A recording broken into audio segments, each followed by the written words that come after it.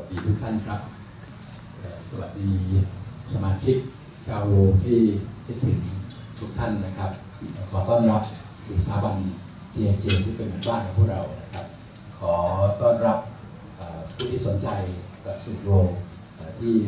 ให้เกียรติมาในวันนี้แล้วก็ท่านผู้มีเกียรติที่มาร่วมในกิจกรรมวันนี้นะครับ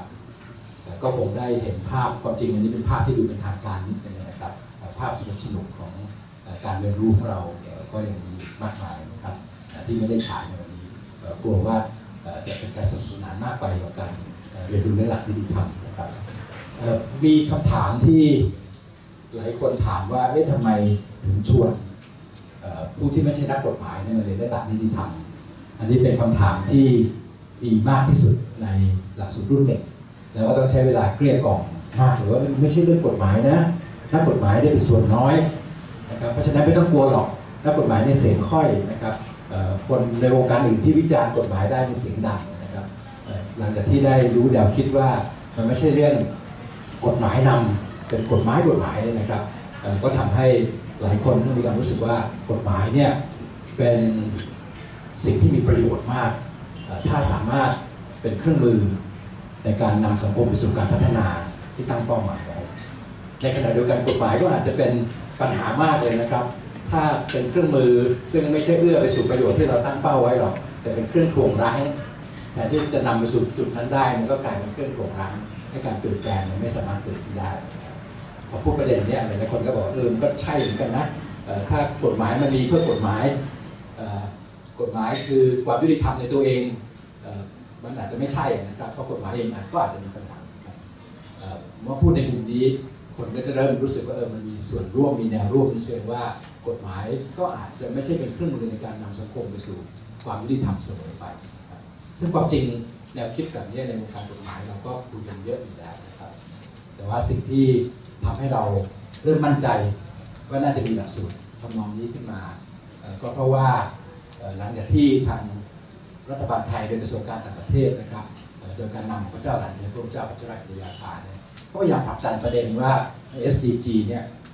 หรือ Sustainable Development Goals ต้องมีเป้าหมายหนึ่งโดยเฉพาะเลยเกี่ยวกับเรื่องกฎหมายประเทศไทยเราผลักดันมาตั้งแต่ก่อนปี 2015 จนในที่สุดเนี่ยมันมีเป้าหมายนั้นเกิดขึ้นใน SDG เพราะว่าโลกทั้งโลกเนี่ยก็เห็นตรงมาแล้วครับว่ากฎหมายถ้าไม่สามารถเป็นเครื่องมือในการที่จะนำพาสังคมไปสู่การเปลี่ยนแปลงที่ดีขึ้นได้เนี่ยมันก็จะไปกระทบต่อการพัฒนาในเรื่องอื่นทั้งหมดเพราะฉะนั้นจุดที่ทาง UN เห็นความสำคัญแล้วก็บอกว่า Goal 16 เรื่องกฎหมายเนี่ยมันเป็นปัจจัยเอื้อของเป้าหมายอื่นทั้งหมดด้วยนะครับจุดนี้พอเริ่มมีการยอมรับมีความชัดเจนขึ้นเนี่ยเราก็เลยคิดว่าเรามั่นใจแล้วล่ะครับว่าสิ่งที่เราคิดสิ่งที่เราพยายามจะผลักดันเนี่ยมันมีฐานรองรับเพียงพอมันมีเนี่ยร่วมเพียงพอที่จะจัดหลักสูตรนี้นะครับด้วยเหตุนี้เราก็เลยพยายามที่จะไปต่อรองกับมหาวิทยาลัยฮาร์วาร์ดนะครับเพราะว่าฮาร์วาร์ดลอเนี่ยเขาก็สนใจในเรื่อง law กับ policy เขาอยากสอนให้ scholars โดยเฉพาะอาจารย์สอนกฎหมายเนี่ยสามารถจะเอา policy เอากฎหมายเป็นเครื่องมือในการขับเคลื่อน policy ให้ได้เพราะนักกฎหมายบางทีก็อาจจะไม่ได้เข้าใจมิติความเชื่อมโยงของ policy นะครับซึ่งทาง Professor David Kennedy ซึ่งรู้จักกับผมมายาวนานก็บอกว่าอยากจะทำหลักสูตรนี้ในเอเชียนะครับเราก็มีความรู้สึกว่าเราก็ไม่ใช่คณะนิติศาสตร์นะมันก็ดีอยู่หรอกนะครับแต่เขาไม่มั่นใจว่ามันจะตรงกับเป้าหมายของสถาบันนี้นะครับตราบจนกระทั่งเราคิดว่าจริงๆแล้ว SDG เนี่ยแหละตัวเชื่อมแทนที่จะสอนให้นักกฎหมายได้สอนเรื่อง policy ได้ที่นี้ก็ดีนะครับไม่ใช่ไม่ดีแต่ว่าถ้าทำให้คนเห็นความสำคัญเห็นความเชื่อมโยงระหว่างกฎหมายกับเป้าหมายการพัฒนาหรือrule of lawกับเป้าหมายการพัฒนาเนี่ยมันน่าจะเป็นโจทย์ของทาง TNJ เราก็เลยจัดหลักสูตรหนึ่งขึ้นมานะครับหลักสูตรที่หนึ่งซึ่งProfessor Kennedy ตอนแรกก็ไม่ค่อยแน่ใจแต่ด้วยศักยภาพของรุ่นหนึ่งซึ่งเดี๋ยวเราคงจะได้ฟังได้มาเล่าให้ฟังเลยนะครับก็ทำให้ Professor Kennedy ก็มาคุยกับผมว่ามั่นใจแล้วว่ามาถึงทางนะครับน่าจะเป็นจุดที่ภาคภูมิใจได้ว่าเราเป็นหลักสูตรแรกๆของโลกที่จัดขึ้นอันนี้ก็นำมาสู่สิ่งที่เราเริ่มคิดว่ามันใช่ เป็นประโยชน์นะครับอันนี้หลักสูตรที่จัดขึ้นมาเนี่ยจริงๆมันก็ไม่ใช่เป็นเรื่องที่เราต้องการจัดหลักสูตรฝึกอบรมเชิญท่านมาให้รับฟังบรรยายให้ความรู้นะครับเป็นเรื่องของการที่เราคิดว่าถ้าเราเชิญผู้นำในสังคมที่ต้องการนำพาสังคมสู่การเปลี่ยนแปลงเนี่ยแล้วทำให้คนเหล่านั้นเห็นความสำคัญของการที่จะใช้กฎหมายเป็นเครื่องมือเพราะถ้ากฎหมายไม่เป็นเครื่องมือไม่ได้ไปถ่วงน้าการเปลี่ยนแปลงนะครับถ้าเราสามารถสร้างแนวร่วมที่ดีได้เนี่ยในสุดก็จะนำไปสู่กลุ่มคนกลุ่มหนึ่งของสังคมไทยที่คิดว่ามีความจำเป็นต้องเปลี่ยนแปลงสังคมไปในทางที่ดีขึ้นและกฎหมายระดับที่ดีทำนี่แหละคือเครื่องมือในการที่จะเปลี่ยนแปลงซึ่งด้วยการออกแบบนี้เนี่ยเราก็ไม่ได้เน้นเฉพาะเรื่องหลักสูตรอบรมนะครับเราก็จะมีหลักสูตรที่เป็นสิ่งที่เรียกว่า rule in action หรือ rule of development in action ซึ่งเป็นสิ่งที่ผู้เข้ารับการอบรมได้เลือกประเด็นขึ้นมาเคลื่อนเองนะครับในสิ่งที่ผ่านมาก็จะมีตั้งแต่เรื่องของการนำเอาแนวพระราชดำริรัชกาลที่9ในหลวงรัชกาลที่9ที่เกี่ยวกับเรื่องหลักนิติธรรมไปใช้ในการแก้ปัญหาเรื่องการถือครองที่ดินเรื่องป่าสงวนที่จังหวัดน่านนะครับเรื่องของแนวคิดเรื่อง disruptive technology ซึ่งกฎหมายดูจะเป็นปัญหาในการตัดสินใจว่าจะใช้กฎหมายในการคุ้มครองธุรกิจเดิมดีหรือจะมาส่งเสริม innovation ในธุรกิจใหม่ซึ่งมันก็มีประเด็นซึ่งตัวอย่างในทั้งสองฝ่ายนะครับรวมทั้งแนวคิดในการแก้ปัญหาความเหลื่อมล้ำซึ่งสะท้อนมาเป็นภาพของเรื่องหนี้นะครับหนี้นอกระบบซึ่งนี้ก็เป็นวิธีที่เกี่ยวโยงทั้งสิ้นนะครับสิ่งเหล่านั้นก็เป็นสิ่งที่รุ่นหนึ่งได้ดำเนินการไปนะครับในรุ่น2เนี่ยนะครับก็เป็นสิ่งที่เราคิดว่าน่าที่จะสร้างเครือข่ายของการเปลี่ยนแปลงนี้ได้มากยิ่งขึ้นโดยระหวังว่าในหลักสูตรใหม่ที่เราออกแบบร่วมกันนี้นะครับน่าจะสามารถที่จะมีส่วนหนึ่งซึ่งเป็นเรื่องของการที่เชิญสมาชิกใหม่ที่มาเป็นเครือข่ายเนี่ยแล้วก็เมื่อได้มีความรู้พื้นฐานที่จะดีเบตกันได้แล้วเนี่ยนะครับเราก็จะมีหลักสูตรร่วมก็คือจะมีแค่หลักสูตรแค่ช่วงเดียวเท่านั้นเองนะครับที่จะเป็นที่รุ่น1โดยเฉพาะรุ่น2โดยเฉพาะจากนั้นเนี่ยก็จะเป็นประเด็นในเรื่องที่เราจะนำมาหารือกันอย่างเรื่องคอร์รัปชันนะครับวันนี้คุณบรรยงกรุณามาร่วมด้วยนะครับก็อาจจะเป็นประเด็นหนึ่งซึ่งเราอาจจะยกขึ้นมาแล้วก็เครือข่ายของโลทั้งหมดเนี่ยก็จะได้มีโอกาสที่จะมาดีเบตเรื่องนี้กันนะครับความจริงแล้วหัวใจสำคัญคงอยู่ที่การบรรยายวันนี้ด้วยนะครับการบรรยายวันนี้ความจริงก็เป็นส่วนหนึ่งของ RoLD in Action ด้วยวันนี้ทางท่านวิทยากรผู้ทรงรู้ของเราเนี่ยก็จะมาพูดเรื่องทำยังไงถึงจะปฏิรูปกฎหมายโดยเฉพาะกฎระเบียบต่างๆที่มันมีมากมายให้มีประสิทธิภาพที่ดีขึ้นเป็นเครื่องมือในการพัฒนานะครับจากนั้นเดี๋ยวเราก็จะมีตัวอย่างของ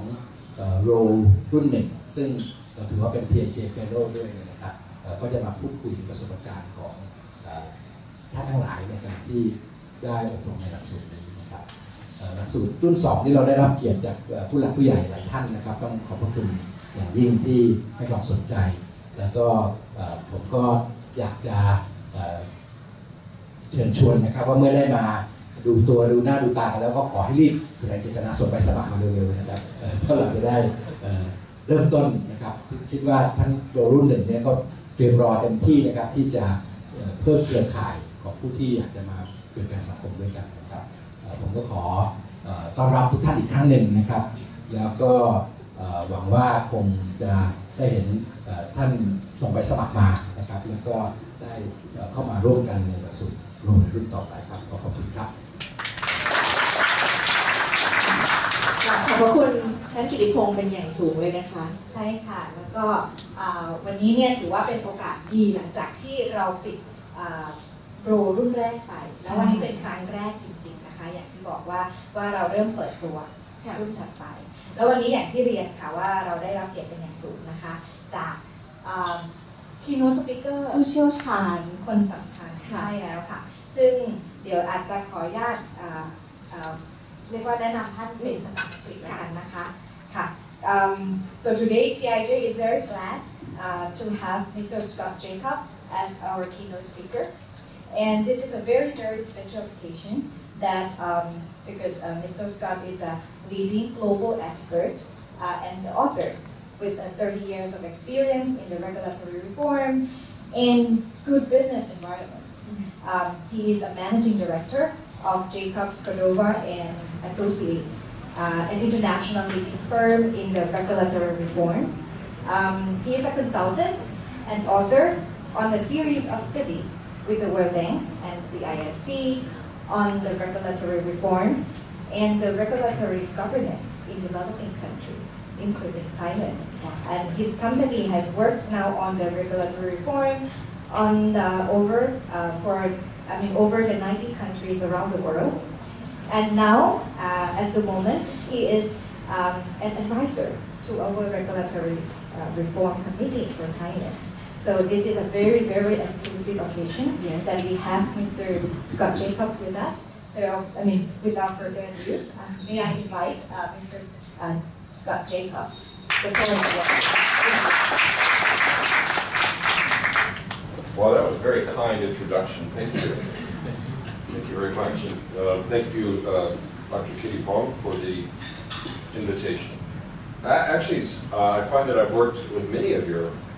fellows here and had the pleasure. Kun Kanate, obviously here, Kun Kiti here, Kun Kapsak, who I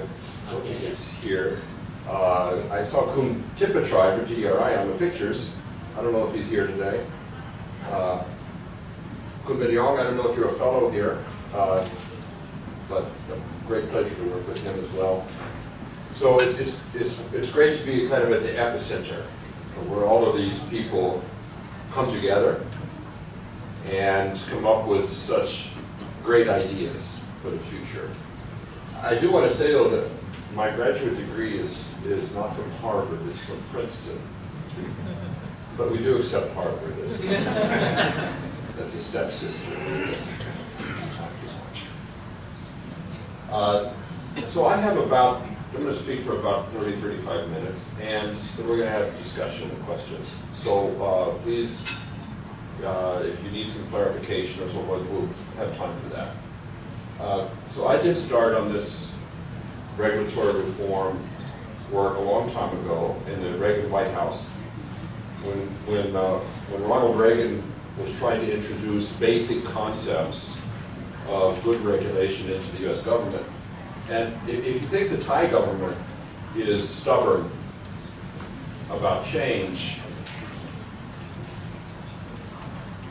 welcome. If you think the Thai government is stubborn about change, you should have worked with the U.S. government in 1981. And because regulators don't like being regulated. Actually, maybe it's a little bit too much also. Regulators don't like being regulated. And a lot of what we're doing today is we're actually creating a new regulatory structure for the regulators themselves, who have been basically unregulated for a long time. From there I went to the OECD. I was a director of regulation at the OECD for 10 years, and then became just a consultant, which I used to. Let me take you through some of these concepts, because over the past 30 years, there has been an enormous progress in understanding what we economists, I'm economically trained, call regulatory systems, and what you lawyers will call legal systems. Actually, it's the same system, and it has multiple functions in society. But I do want to start with this concept that law and all of its grandsons, granddaughters, the ministerial decrees and ministerial bylaws and the procedures and all of those things are actually just a means to an end. None of them actually have any value in themselves. There's no value in a law other than what it produces, right? What improvement in the quality of life in a country that it actually produces. And so law, for the modern thinking, is just a means. It's a functional tool. And as a functional tool, it's subject to study, which I'm going to talk about in just a moment. And I want to come back to one of the basic concepts, which is very important to lawyers and to economists, and that is that all of the law in existence in the world today has only one purpose, and that is to change human behavior. Law can't actually do what we want it to do directly. So, whoops, that's a little bit too far down. So, there we go. Now I sound like Elvis Presley. Okay. So, we cannot, for example, ban automobile accidents in Thailand, can we? It wouldn't make sense.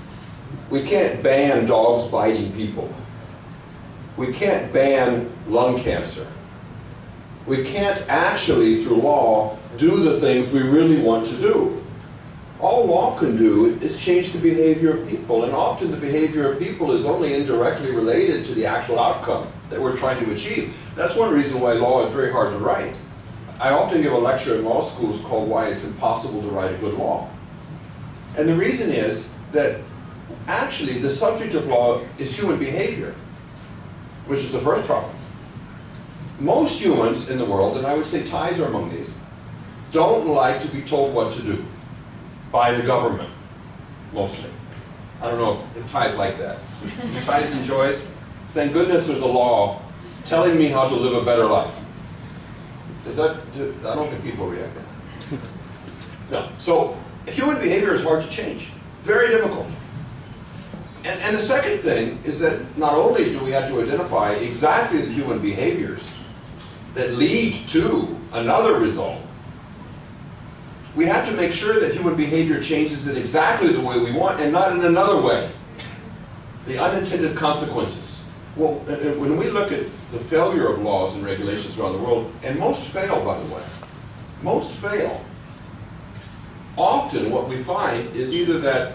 the person writing it didn't understand what the human behaviors were that were actually linked to the problem, or they didn't understand how to change human behavior without causing other changes that actually were worse. So I don't know how many laws Thailand has today. If you just look at statutory law, parliamentary law, do we have an exact count? It's around 1,000. So what percentage of those laws do you think is a success? And by success, I'll define. Here's my simple definition of success. The law achieves the result that was promised at a cost reasonable to Thailand. So if I have those two contingencies on success, how many of those laws do you think pass that test? What percentage of those 1,000 laws? Achieve what was promised at a reasonable cost to Thailand. What, 100%? Less than 100%, less than 100 out of the 1,000, less than 10%? I would say I've never been in a country where the success rate was over 50%, ever. And almost always way under that. And I always wondered at this because how many of you drive a car when you go in the morning to work? How many of you drive a car? Okay. When you get into your car and you turn the key or you press your little, what percentage of the time do you expect the car to actually turn on? What percentage? 10%? 100%? Oh. So, what if you go into a noodle shop and you order noodles? What percentage of the time do you expect to get the noodles that you ordered? Is it 10%? It's 100%. I mean, what's really strange is that we actually hold law to a much lower standard than we hold the rest of life. We don't expect law to succeed. Actually, we have been so conditioned that law should not succeed that we actually expect it to fail. I mean, I suspect that most Thais, if you ask them the question, do you think a new law will make your life better or for worse? Well, will not say better. Because people have become very, very conditioned to think that law is a failure, has become ineffective. And I'm not even talking about the lower level instruments yet. The decrees and all of the implementation problems that come about through administration. Okay. So we have a problem with the rule of law, which is that we don't have an adequate sense of quality. For some reason, over the last 100 years, not just Thailand, but all over the world, we have not embedded in the rulemaking systems of our countries quality standards. And that's strange. That is odd. Because there are quality standards which are important. I'm going to go through some of them here.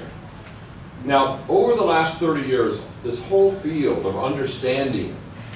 how to dissect, how to understand systems of rules, which we can call the legal system or the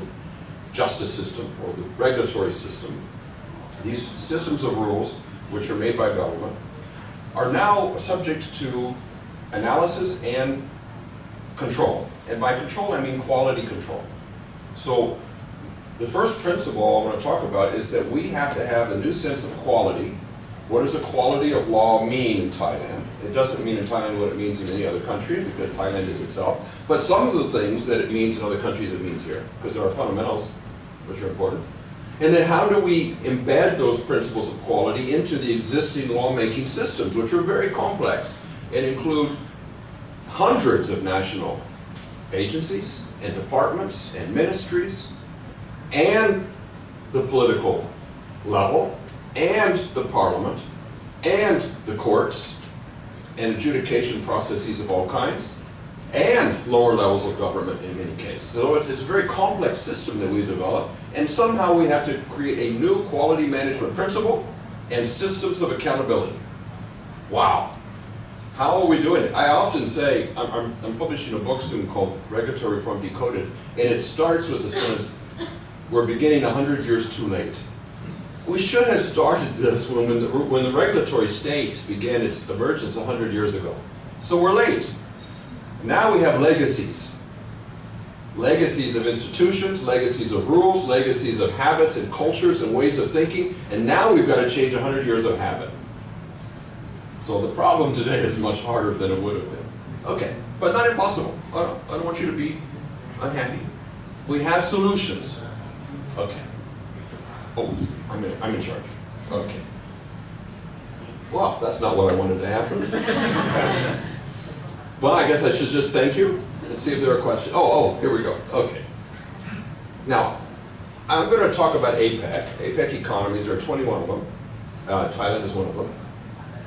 Why are good regulatory practices, which is the general, what we call the quality standards, important to APEC? And the answer is, poor regulation destroys wealth and opportunities, and not only that, government effectiveness, because it increases risks of, for example, environmental damage or consumer death or harm. And so we want to boost economic growth and quality of life. So how does this work?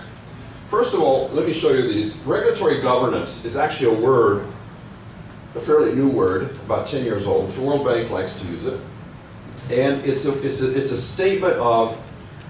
what kinds of mechanisms have governments built to control the quality of rules. So it's a measure of different mechanisms that have been developed over time. So they have actually grouped these mechanisms together. And you can see here that these mechanisms are different kinds of consultation with stakeholders, different kinds of impact assessment on the options and consequences, and so forth. And here is the OECD countries. These are the high-income countries, okay, about 50% of the world's GDP. And here is East Asia and the Pacific, and this is South Asia. So you can see that there's actually a huge gap in the uptake of regulatory quality procedures and principles between the high-income countries and what we would are middle income or emerging high-income economies. And that is an enormous problem, because what it means is that every baht of investment in Thailand produces less than a baht of investment in any of these other countries. Why? Because all of those bad rules reduce productivity across the economy. So the wealth lost is phenomenal. I'm going to talk a little bit about that in a moment. Now, when we start looking at the results of reform, I'm going to talk about the processes of reform for later, but let me talk about the results. We can actually see that there are important effects. Now, what's interesting is that all of these effects are invisible in Thailand today, right? So if I ask you, how much do you pay for law in Thailand, you cannot answer me, right? You don't know. If I ask you how much you pay for defense, you know it's some proportion of your taxes. Why do you know? Because it's measured. The budget is simply a process of measuring. We have nothing on the regulatory side, even though it's the same spending. When the government requires something to happen out there, among all of the Thai people, actually it's the same as spending money through the budget. But they're requiring not the government to collect it as a tax, they're requiring people to spend it directly, either through more forms, spending more time, buying more equipment, taking more precautions, whatever, having more training, whatever extra investment is needed. Those are the time lost and the money lost in Thailand. And it's the same as taxes. We call it the regulatory tax. If you add the regulatory tax to the actual visible tax of governments, then it actually is usually around 50% of the budget. So the budget, the actual revenues collected by the government of Thailand is what percentage of GDP? Does anybody know? What percentage of GDP is actually spent by the government of Thailand each year? 35%? 23%. So we could say that the regulatory tax is probably another 10 to 15% of GDP above that.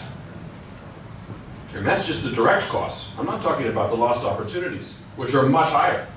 Someone did an estimate in the United States, which has had regulatory reform underway for 30 years, and they looked at lost opportunities due to a number of rules, and they found that the United States had lost around $40 trillion of wealth just due to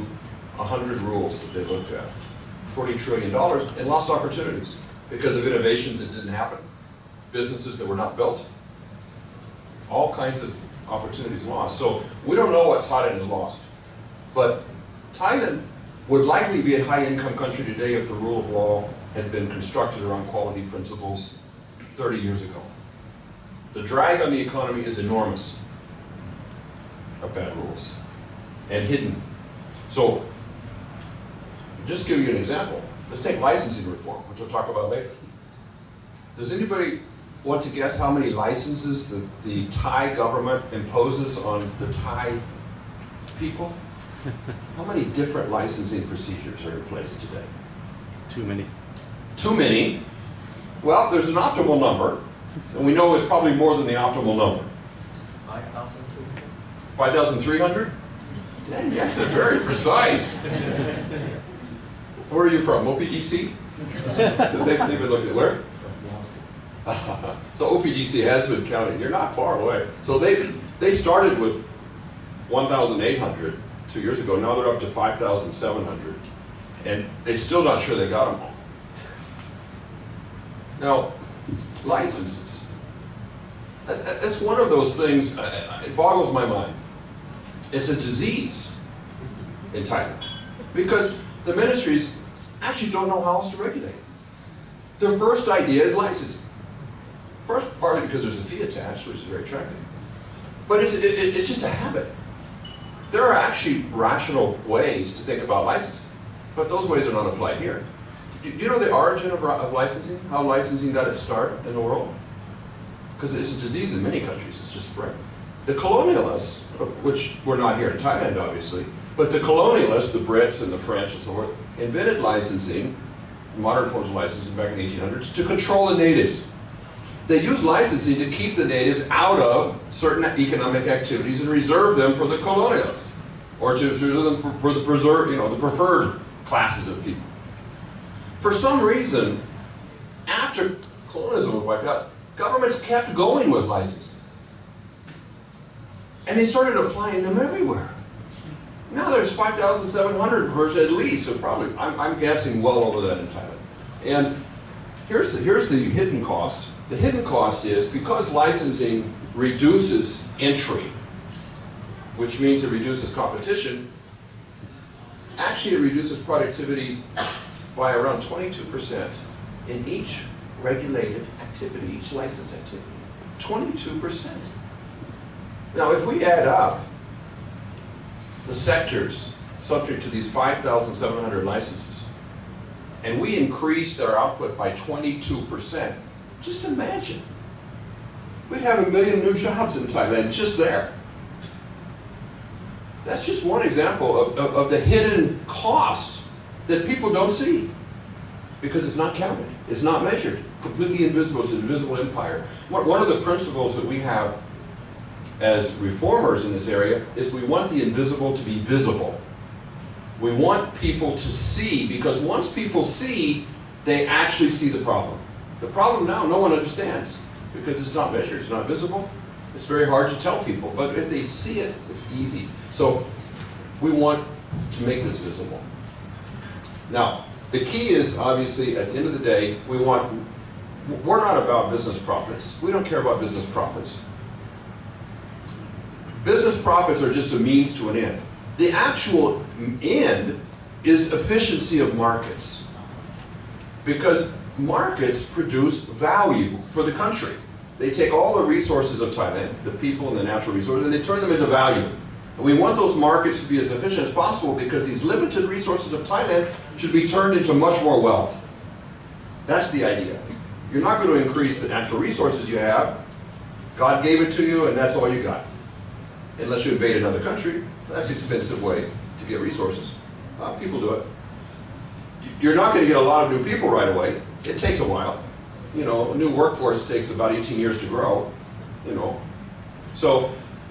you've got to be more productive with what you have. And that means markets have to work better. And that means governments have to understand how markets work in order to understand how to write rules. Okay. So we can see here that a lot of these things like licenses, which are anti-competitive by their nature, and all kinds of rules like this, actually reduces jobs, reduces salaries, reduces productivity. Let me tell you why, because it's interesting why. This is a graph produced by the OECD while I was there, and we put together the first database in the world on regulation across countries. This is a database which looked at basically degrees of economic freedom in non-manufacturing sectors. By non-manufacturing, I mean key service sectors, construction, for example, communications, for example, those key transportation, key services. We ranked countries from low to high. Low means more freedom. More freedom means more freedom for businesses to react to changing markets. So they can hire, they can fire, they can move, they could upscale, they could downscale, they could innovate, they could export, they could import. So there's more freedom in the market for them to react. And less freedom is given a higher score. And then on this graph, you have labor productivity growth rates. So it's a dynamic measure. So it's not static. Okay. Now look at this. Very strong correlation between how regulation is written and how much productivity people have. Now, Thailand has how many people in the workforce today? About 18 million, 20 million people in the workforce. Just imagine if we could boost each one of the output by 3%. What an enormous impact that would have. I mean, this labor productivity is the golden egg of development. That's how we get richer, is we make people more productive. And we can do that not by building all these roads and dams and you know, energy grids, just by changing how we write rules. We can do that. It's amazing, right? It's almost like a miracle. But the correlation is very strong. One of the reasons is shown in this graph, same thing on this axis, but in this axis, what you have here is the amount of time it takes for, and this was a communications sector, to mainstream or take in new technologies. So to explain why productivity goes up faster in countries with more freedom, we discovered that countries with more freedom actually bring in new technologies into the market faster. So companies in Thailand, if they had more freedom, would actually become more productive faster because they would take innovations in much quicker. You can imagine in a world of so much change and innovation, if Thailand is 8 months behind Malaysia, that's very important. You lose a lot of market that way. So the speed of uptake of innovations turns out to be largely influenced by government rules that affect the behavior and ability of businesses to adapt and to change. Isn't that interesting? So what you call legal reform, lawyers, actually is really economic reform. By changing behaviors in the markets, by changing how we think about rules, we actually changed the way the whole market behaves in Thailand. 20 million people. Investors, workers, innovators, all change. The energies of society become revved up. Okay. And more of this data, which shows how you write regulations changes quality of life and value of output. So there's a lot of evidence here. Now, the APEC countries adopted in 2005 a checklist on regulatory reform, which had in it a number of these quality standards, mostly came from the OECD work. So they hired me in 2001 to do this 5-year project. I'm going to give you the results here. Looking at the rate of uptake of these good regulatory practices in the 21 APEC economies. And I'm going to show them to you now. But there are 3 that we focused on. Internal coordination of rulemaking activity. It turns out that's the main constraint. It's actually internal coordination. And those of us who are working on the regulatory reform know that actually the main determination of whether the Thai government will succeed or not is going to be management from the center. If that is well organized, if that is well supported and well financed, things can work. But governments can't just make reform happen by miracles. A lot of governments just tell ministries, do better. You can imagine how that works. After 3 years, no better. So we need governments to develop new capacities to manage regulatory quality at the center of government. And I had my first job in one of those. It's an office called the Office of Information and Regulatory Affairs, which is a group of 60 people in the White House who review and see all of the rules from the federal government every year, 4,000 of them, and all of the regulatory impact assessments, and also review all of the consultations to determine if they were high quality and if the agency responded to new information that was collected. So it's a huge job. Okay, second one, regulatory impact assessment. I think most of you are probably familiar with that. It's a structured process of assessing the consequences of government action and comparing options. And by consequences, I usually mean the good things that will happen in Thailand, we call benefits, and the bad things that happen in Thailand that we call costs. And then stakeholder consultation. Done very badly in Thailand, which I'll mention in a moment. So sorry to say that. But it's critical because there is a word, it's going to shock you, which regulators have to understand as part of the new culture, and that word is humility.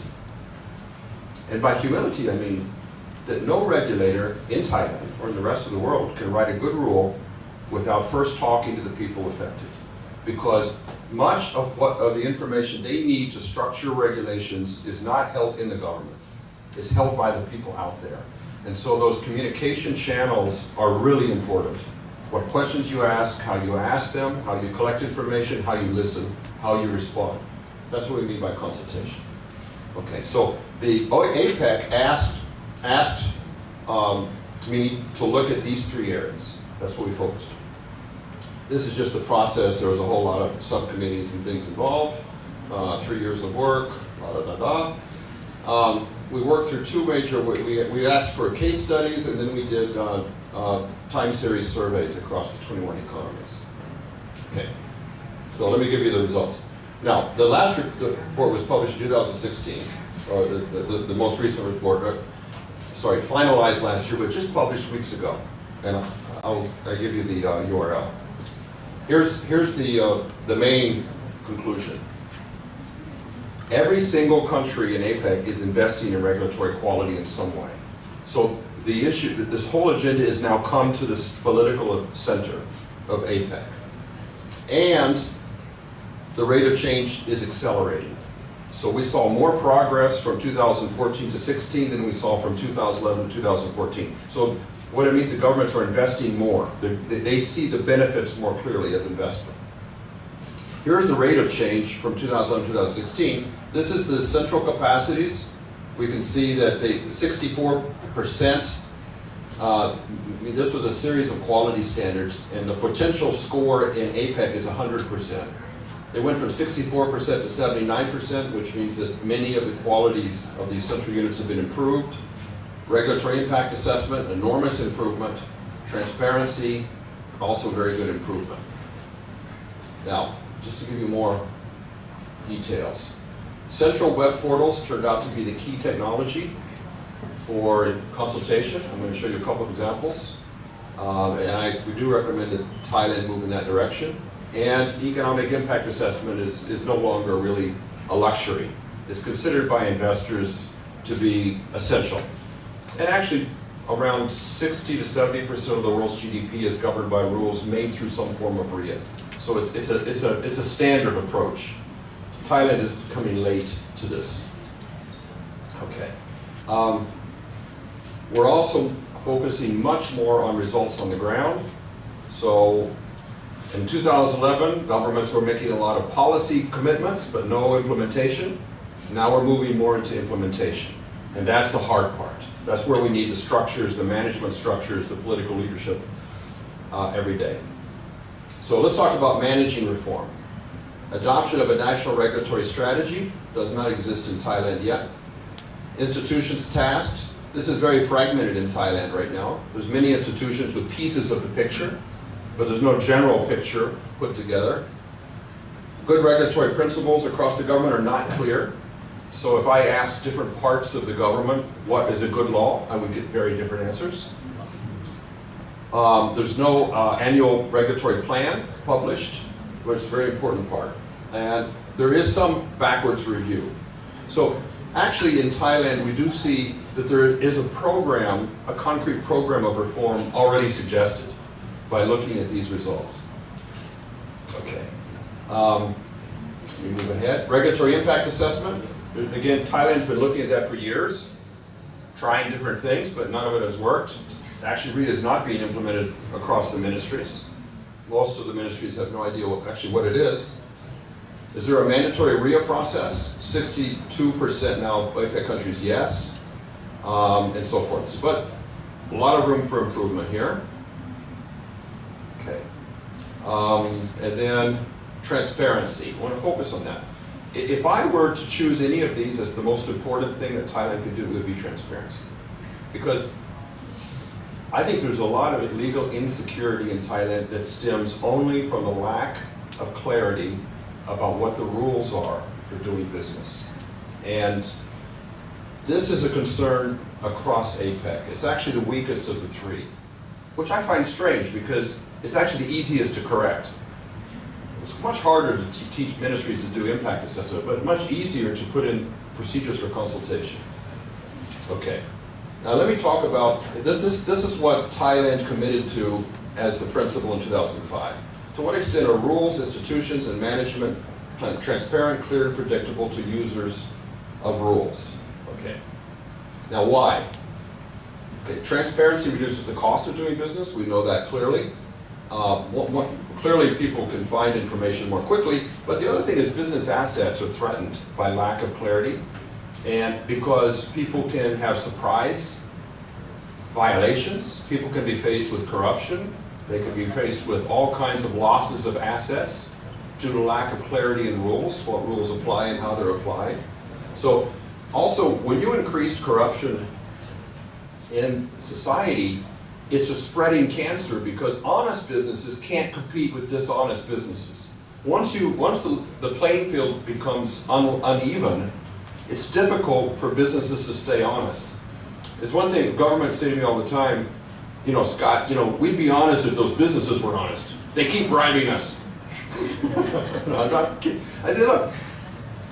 it's a spreading problem because once one business bribes you, the others have to compete. So the solution starts with you, not with them.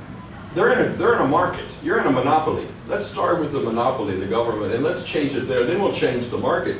Anyway, so the other problem here is risk management. So let me just make a general statement. Who are the most idealistic people in Thailand today? The people who believe the most in the future of Thailand, who are they? The lawyers? The students? No, it's the investors. Because people who invest, investors, are going to get all of their return in the future. And every investment, long-term or short-term, is a gamble on the future of Thailand. And they're not only saying they believe in the future of Thailand, they're putting their money in. The most idealistic people in the world are investors. Because they believe the future is going to give them a chance to make a return. Now, if rules are not clear, they cannot manage those future risks. What happens then is that if the rules are unclear, they have to expect a higher rate of return to manage those risks. I'll give you a clear example of this. If you take a chemical plant, which is a highly regulated activity and everything, because there are risks. If you take a chemical plant and build it in the UK today, it's about a 15-year investment, 15-year time horizon. You need an 8% return on investment. If you take the same chemical plant and move it to China today, you need a 24% return on investment. Why? Because it's very unpredictable. The policy environment in China is very unpredictable. What's going to be the policies for the environment, or for workers, or for lands, or for assets, or for expansion, or for selling, or for competition with state-owned enterprises? And all of that is uncertain, and you've got to make money back faster. In fact, let me give you the principle. The more unclear your regulations are, the shorter the time horizon of the investors, which is exactly contrary to what Thailand wants. I was in a country recently and they said, Scott, you're always complaining about everything. You complain. And you say, we're not doing well, but look at our investment. Our investment goes up year after year. I said, okay, let's look at your investment. What are people investing in? It was all real estate. It was all construction. Construction is a short-term investment. You get your money back in 24 months and you're out. There was no investment in plants, manufacturing, training of people, which is a longer-term investment. There was no investment in any of those things. It was all hot investment, which means you could turn around like that, go to zero immediately. That's not what Thailand wants. You want a longer time horizon for investors, and that depends on how transparent your rules are. Isn't that interesting? So don't think of legal reform as for lawyers. It's for economists. It's for everyone working here in Thailand. All right. Obviously, foreign firms are harmed more by non-transparency, that's clear. And then here's just a bunch of studies. I'm going to give this to the Institute so they can put it online. You can reference all of these. But it's very clear that if you do not have a transparency policy that's consistent, investors will ask for a risk premium that will hurt your country. And there's another statement before I leave transparency. Transparency is like pregnancy, in the sense that you can't be partly pregnant. Either you're pregnant or you're not pregnant. And you can't be partly transparent. So if I go to a ministry, they say, Scott, we publish half our rules. So we're 50% transparent. They're actually 0% transparent. Because businesses don't know what they don't know. They have to plan for the worst. You get the risk premium anyway. Every time a minister in Thailand goes up to a microphone, like this one, and says, I'm going to adopt a new regulation tomorrow because Thailand needs it, they increase the risk premium in Thailand. These, what I call regulatory ambushes, regulatory surprises announced by the government without preparation, without consultation, without notification, increases the risk premium for the country. Now, if we were to ask every minister in Thailand today if they understood this, what do you think they would say? Probably not, because it's not discussed. The need for quality standards in processes of rulemaking are not discussed or understood, and these hidden costs are so important. How much time do I have now? 2 minutes? Oh. Okay, transparency. So this is where APEC is weakest. Look at this. In 2011, it was all weak, less than 60%. So are legal documents published for comment? Publication on a central web portal? Does it use social media tools? Is feedback given to consultations? These basic elements of good consultation in a modern society missing from most APEC economies. Better in 2016, but not a lot better. One of the things that we have really seen strong improvement in is publication on the internet, and particularly through central web portals. So I want to talk a little more about this because I think this makes a lot of sense for Thailand. So here are some of the problems we saw. Consultation. 60% of businesses, so we did a business survey of 1,000 businesses doing business across APEC region, 60% said consultation was offered sometimes, rarely, or never. Isn't that amazing? 60% said sometimes, rarely, or never were they consulted on rules that affected their business. I find that amazing. Okay. Time was too short. So now the international principle is that 30 days is minimum. If it's less than 30 days, it's not consultation, it's kabuki. It's just theater. You can call it consultation, but it's just theater. It's not genuine. But the US has gone to 60. Most countries, the OECD countries have gone to 60. The WTO requires 75 if there are trade impacts. And what we were surprised to see is that in a fourth of consultations, businesses said they have less than 15 days. I was just in Malaysia, and they told me about one case where stakeholders were summoned, not invited, selected by the ministry, summoned to a meeting, and then told what the consultation was about at the meeting, no warning, and then asked to agree by the end of the meeting, 2 hours later, and then they announced they had done consultation with the stakeholders and everyone agreed. That's what was the public announcement. Okay, that's not consultation. So we can't do that. Many economies have no minimum requirement. Thailand doesn't. Okay, so let's look at internet tools, and particularly I want to look at the centralized web portals. Look at this. This is countries with centralized web portals, and this is with using ministry websites or ministry-driven. Now, what are central web portals? It's a portal which is a one-stop shop for all consultations that the government is undertaking. And they're all standardized. They go through standardized presentations, and they're there for a certain period of time. There's also calendars for upcoming consultations, so you're not surprised, and there's feedback from past consultations, so you can see how the ministry responded. Now, that alone, that one-stop shop for consultation, that systemization, standardization, increased consultation to always and mostly to almost 45% from 25%. And with IT tools, it's so easy to do.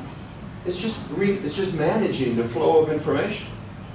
planning ahead a little bit. This is Singapore's, and you can see here in Singapore, they have all of this social media, all of the consultations of the government of Singapore on the site, and you can go here, you can search, you can register yourself. So let's say you're in shrimping. If you put shrimp in, then every time anything associated with shrimp goes on this, you get an email or you get a tweet or you get some kind of alert, so it's active. They also have blogs. So let's say an agency wants to start a rulemaking on, say, an international standard on something, they can actually, before they even start drafting, they can say, we're thinking about this, please tell us what you think. Is this a good idea for Thailand? How will it affect your businesses? How will it affect consumers in Thailand? Will it, and they can begin to collect information through the blogs at a very early stage. So Singapore has really gotten a great approach. This is Hong Kong, China, and you see the same thing. So each consultation actually has a consultation request. So they don't consult on the basis of a legal document. So how many of you are trained lawyers? Many. So if you took a random legal text from the government of Thailand and the random citizen and asked the citizen to read and interpret the legal text, how many citizens do you think would do that, would be able to do that? To read the legal text and say, okay, this is how it affects my life, these are the impacts on me, this is how I would change it to improve. Not many. And yet many governments use legal text as the main consultation document. I don't call that consultation, it's intimidation. Because what the agency is saying is, here's what I decided to do, and you can tell me if you disagree with me. That's actually what they're saying. We've already decided, but if you disagree, you can tell me, and then I'll ignore you. That's what almost always happens. So that's not how these folks do it. They have a standardized consultation request which lays out basic information. What are the groups affected? What's the description of the issue? How are people affected? And then down below, what the major issues that they want people to focus on. So you don't need to be a lawyer to read this at all. That's the whole point, is we want to democratize the consultation process away from certain groups with certain skills to the wider public. So I think this is probably the best approach today to improve consultation, and I hope Thailand goes this direction. Okay. Oh, a sleeping elephant. I don't know who that is. But Thailand is falling short. Doing business is harder in Thailand, not easier. It's getting harder every year, not easier. There is no actually complete registry of rules in Thailand. So businesses actually have no place to go to find the rules that affect them. And some of the ministries don't publish regularly, even the ones they adopt. Licenses are rampant, then destroying economic value across the economy. There's no understanding of consequences, either in the ministries or in Parliament, so mistakes are being made routinely. Many reforms are underway, but there's no clear principles, and there's inadequate economic basis for those reforms. So the reforms are not economically sound. They're not based on a clear understanding of markets, which is important. So I'm sorry if this is too frank, but there you have it. Those are my reactions to what I've seen. And I think these can be corrected, these problems. They're common problems. So the government is now considering a legal reform strategy, and there are some elements to it. I want to go into them just a little bit and then stop here. So one of them is these doing business rankings. Now the World Bank has them. 190 countries are ranked every year, right? And they're not that important economically. I mean, but they're important symbolically because they tell the rest of the world whether Thailand actually understands good regulation. And unfortunately, Thailand was 12 in the world in 2010, and now it's 46. Very rapid drop. Malaysia is 23. Here's Thailand, 46. What happened? Something went wrong. And when you look at even comparison with Distance to Frontier, which is another way to score this, that doesn't based on rankings, you can see that actually Thailand is getting no better over time, based on this report. No better. Okay. And on many of them, it's much worse. So here's trading across borders, very important for Thailand, an export-oriented economy, has to get imports in quickly, which are often inputs to important outputs, which are exported. Look at this. Rank was 12 in 2010, 56 in 2017, out of 190 countries. Documents to export have almost doubled. Time to export has gone from 14 to 62 days. Now, this is a country that promotes exports. And yet, somehow, through no planning process, through some kind of accidental set of measures which accumulated, we're punishing exporters more and more and more. How did that happen? It shouldn't have happened, but there you have it. Cost to export went down, which is nice, but here we see time to import also went up.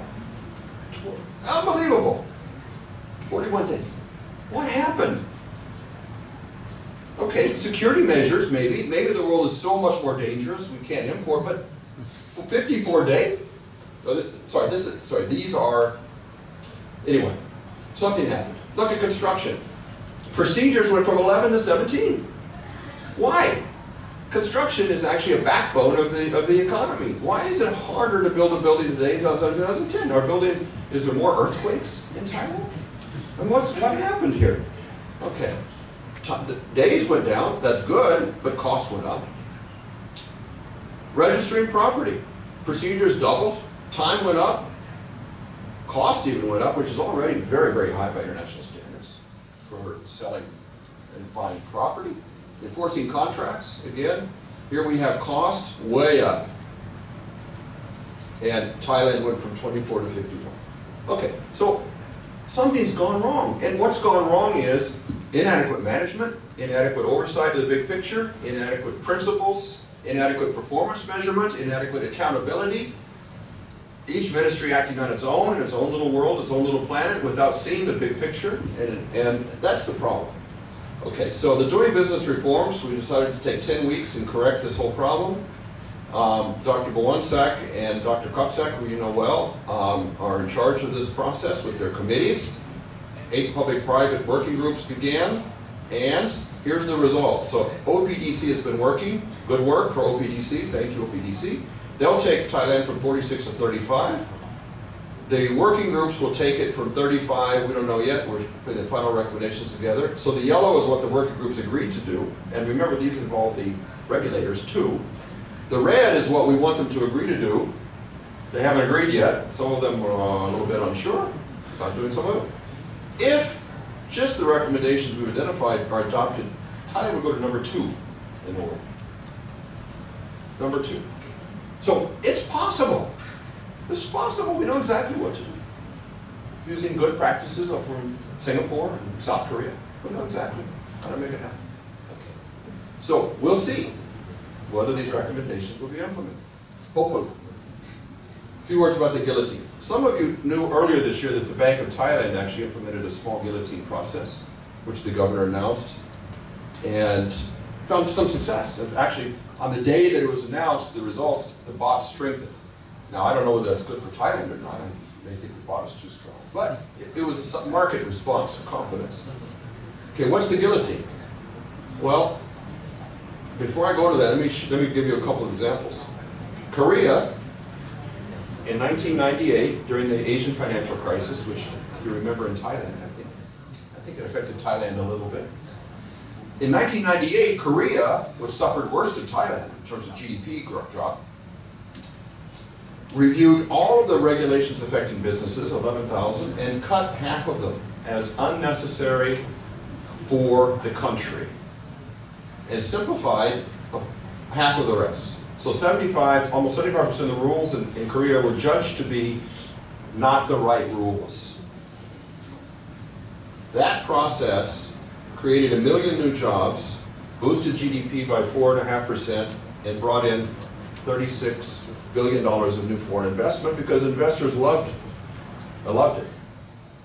So those are the hidden costs. Those are the opportunity costs that those rules were actually preventing. Now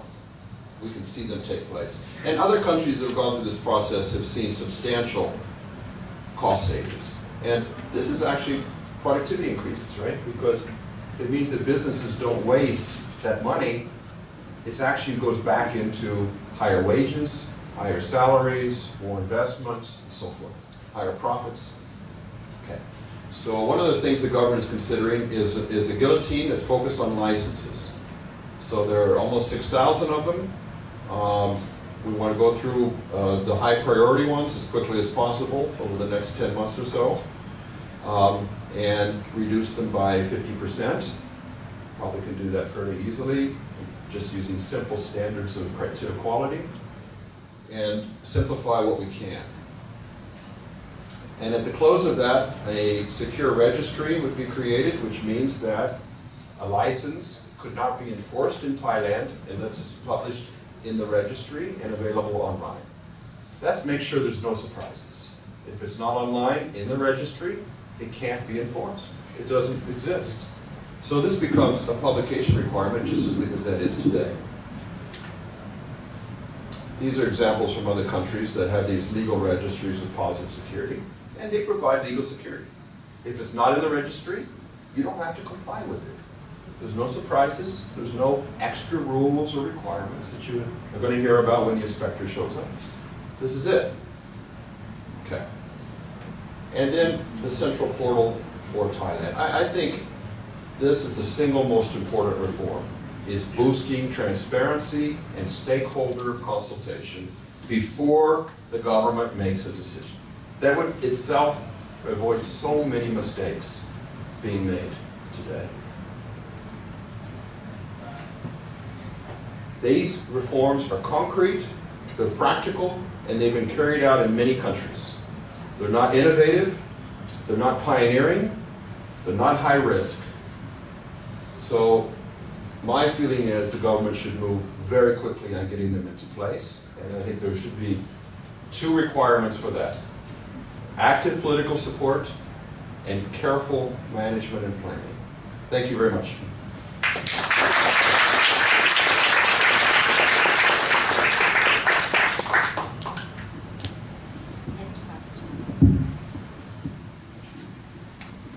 I believe we're ready for questions.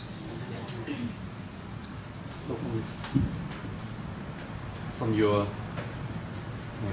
hello.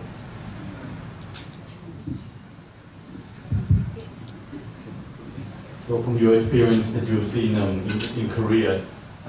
they continue to do this, even though you said the success happened from the first round. They continue to build momentum and continue to cut unnecessary regulations. In the UK, I believe it's probably an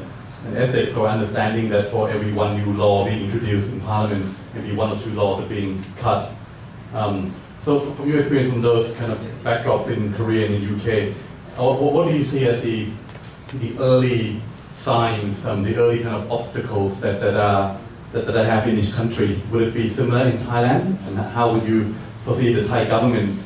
having the will to prevent those obstacles happening? Because as you say correctly, that there are active political support needed, and the momentum needs to be built on the wider public at large. From your experience in Korea, how best do you think or what are the early signs that you've seen from working with Kun Pawansak and Gopsak team for the potential success in Thailand versus other countries? I think probably Kun Kunade is better placed to answer that, because I understand Thailand less than anybody here. But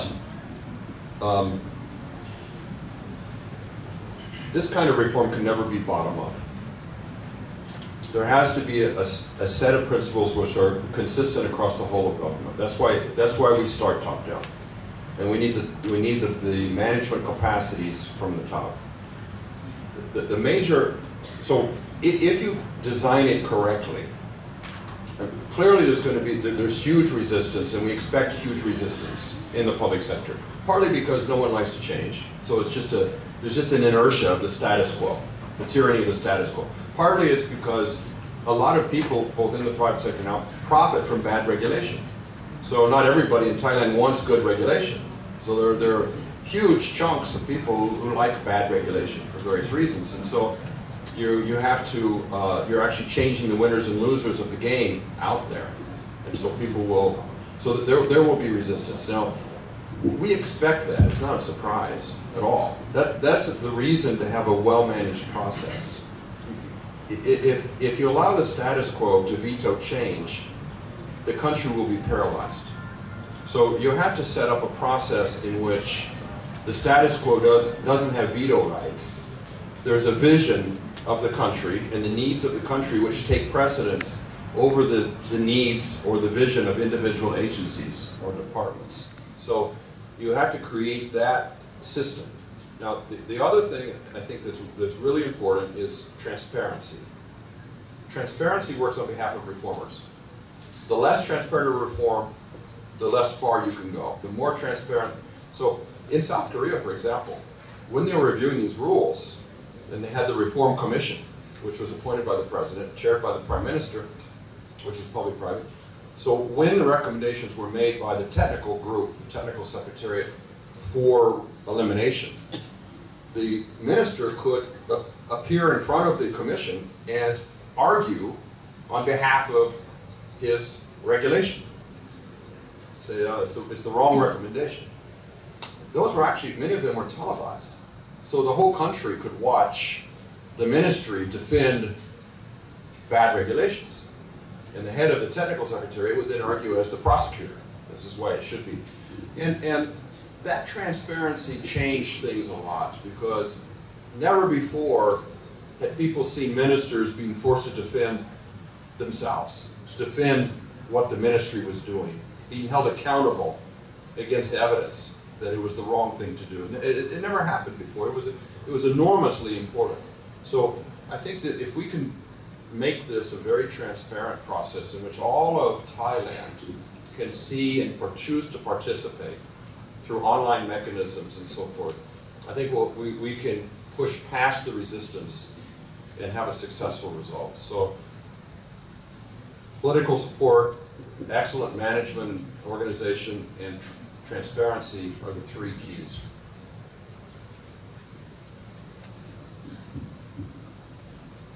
Thank you for the speech, and so I have two questions. So one, could you explain a little bit more about what you mean by there's no need for a lengthy debate? I was just wondering, as like from your record, it seems that all the regulatory deal that has happened before doesn't take so many months. And I just wonder, like, how do people cope with the impact that has been caused by that? Does it happen too fast? Is there enough like public consultations, stuff like that? And so the second question is, what do you see as the role of innovation in helping to foster these regulatory reform? Does it help or does it actually create more debate in the society? So, okay, on the first one, the guillotine has eliminated about 25,000 laws and other rules in the countries as big as. And of the 25,000, I only know of one case where a rule had to be reinstated. In one country, we eliminated a regulation that was I believe, a banking regulation, and that actually was necessary. So I think we tend to err on the other side. We let things through that we should have eliminated, because we definitely don't want to reform that's going to increase environmental risks in Thailand or is going to kill consumers. I mean, the idea here is, rules that are needed should be obviously kept in place, but that need should be shown. The need should be argued, should be shown. So many of these regulations, when you actually break down the quality standards and you do the review against basic questions of quality, is it needed, for example, don't pass even simple tests. In many cases, the ministries have actually forgotten why they were originally adopted. It's not even clear to the ministry why it's necessary. So this sounds like a very high-level debate around each and every one. Actually, in many cases, it becomes obvious quickly what the right answer is. Now, there's a gray area in the middle where things may or may not be needed, things may or may not need to be changed. That's where we want to focus the discussion. But the process is orderly, the process is transparent, and we haven't made mistakes toward too much deregulation. So it's not a slash and burn program. It's a careful program based on a methodological review of each legal text against clear standards and documentation of the results. So I think we definitely don't want to deregulate carelessly, and the project is set up for that. Your second question was? Innovation. Innovation. Now, I think innovation makes governments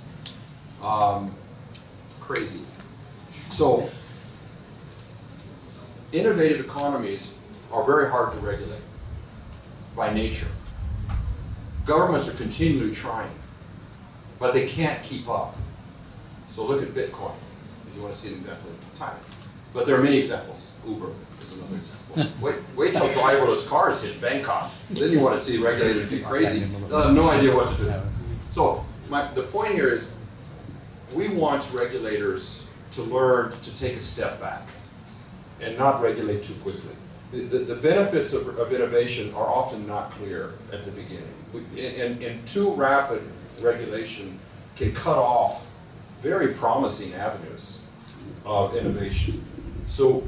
we want governments to learn to step back and monitor innovations, but see what happens. I mean, every innovation has losers and every innovation has winners. You can't always regulate to protect the losers. Otherwise, we'd still be burning kerosene oil and we wouldn't have electricity.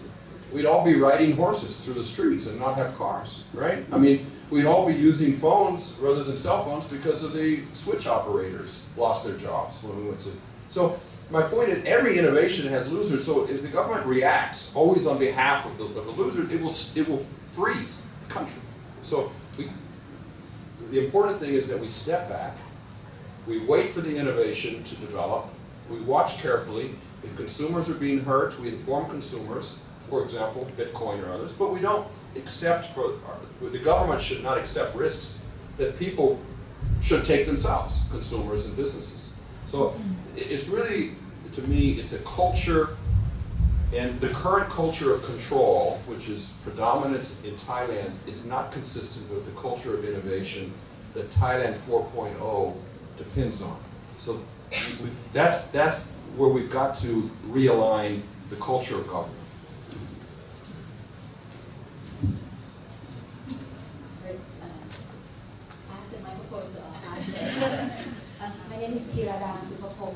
Center for Humanitarian Dialogue. So the organization promotes, of course, dialogue as a tool to prevent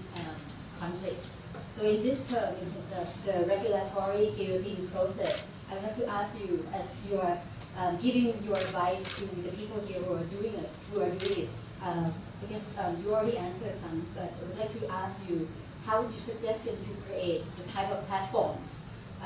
to better manage the communication platforms and also the public consultation mechanisms? Currently,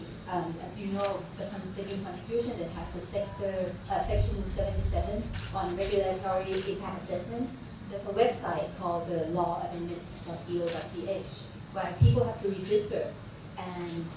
I sometimes go into this website and I see that the comments or the opinions of people who have on the laws, the draft laws, sometimes some of them do not reach 10 comments. But if you look at change.org or other social media platforms, right, people actively,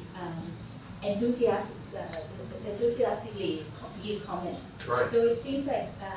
there needs to be the type of platforms or even capacity building for citizens, for active citizens, to be able to make reviews and arguments of laws. You're right. So that they can take part in the process. I always find it very strange that people are more ready to review their local restaurant than they are a law that changes. So it's true. But government is very poor. I mean, not just Thai government. Governments are very poor consulting. They think they know everything they need to know.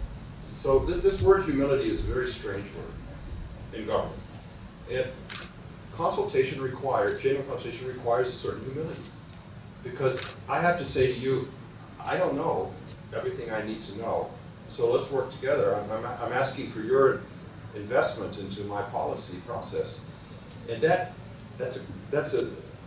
think that's partly an attitude. But I do think these tools can be very helpful because they can discipline the consultation process so that it's unabused. I mean, so penetration of the internet is very rapid in Thailand. I think probably 100% of businesses now are on, and I don't know what percent of private households have internet, but probably by far the majority. So online publication for me has two advantages. The government doesn't choose who it's talking to. The citizens choose whether they will speak to the government. And the other point here is, when we go with online, what we can see is that we dramatically reduce the cost of access to information for people who want to participate.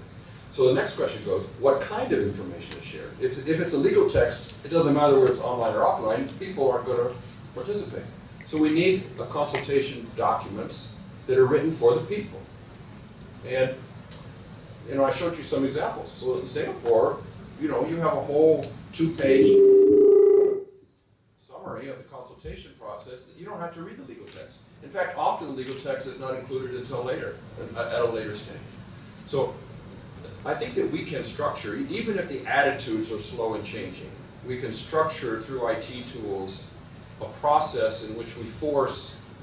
opportunities to be given and a certain learning to take place by the ministries. I have a second question. In the process of the regulatory guillotine, how do you ensure the balance between facilitating business environment, better business environment, and ensure the insurance of like people in the community who would be affected by business or economic activities, meaning that environmental impact assessment laws, right, laws on consumer protections. How do you set the criteria that there's a balance between these various? Well, I think, so in the guillotine process, so there are two answers to that. So remember, the guillotine process looks backward at the stock of regulations that Thailand has inherited from the past. I often say to countries, you have beautiful museums in Thailand full of relics and art, but you don't need a legal museum. So let's clean up the museum. That's the guillotine, right? It looks backward. And so the guillotine process has a set of questions which are used to judge legality, need, and business friendliness of each legal text. And those are clear questions. Going forward, we do a much deeper analysis called regulatory impact assessment. That's on the flow of new rules. And so there we have a much more expanded flow of analysis in which regulators must show the need for taking action and they must look at options and they must compare options. And that's the purpose of impact assessment. So in all of those, of course, the main purpose of government action is benefits. So we want to look at that first. And if there are benefits, in the guillotine process, if there are benefits to environment or consumer protection or safety and health, we don't eliminate. We can improve this business friendliness, we can improve efficiency, but we don't eliminate. So any benefit passes the test. The issue is many don't even have any benefit. So what I often say to regulators is, look, if you clean out the museum and focus on what's really important to the people of Thailand, you actually will improve environmental protection in two ways. You improve compliance by businesses and people who actually know what's important, because there are fewer rules and they're simpler. And you improve enforcement because you don't have to spread enforcement among so many, rules, many of which have no impact. So everybody benefits. This is not a lose-win situation for government. If we do this properly, and the countries have, we make the ministries more effective at implementing their mandates, and we get the economic benefit of more facilitated environment for business. So both. We don't want to give up either one. Thank you very much. Yeah. ค่ะขออนุญาตนะคะหมดเวลาแล้วนะคะค่ะเห็นแล้วว่าทุกคนให้ความสนใจอย่างยิ่งเลยค่ะต้องขออภัยด้วยนะคะเดี๋ยวมีโปรแกรมอื่นต่อนะคะ Thank you so much. Thank you. That's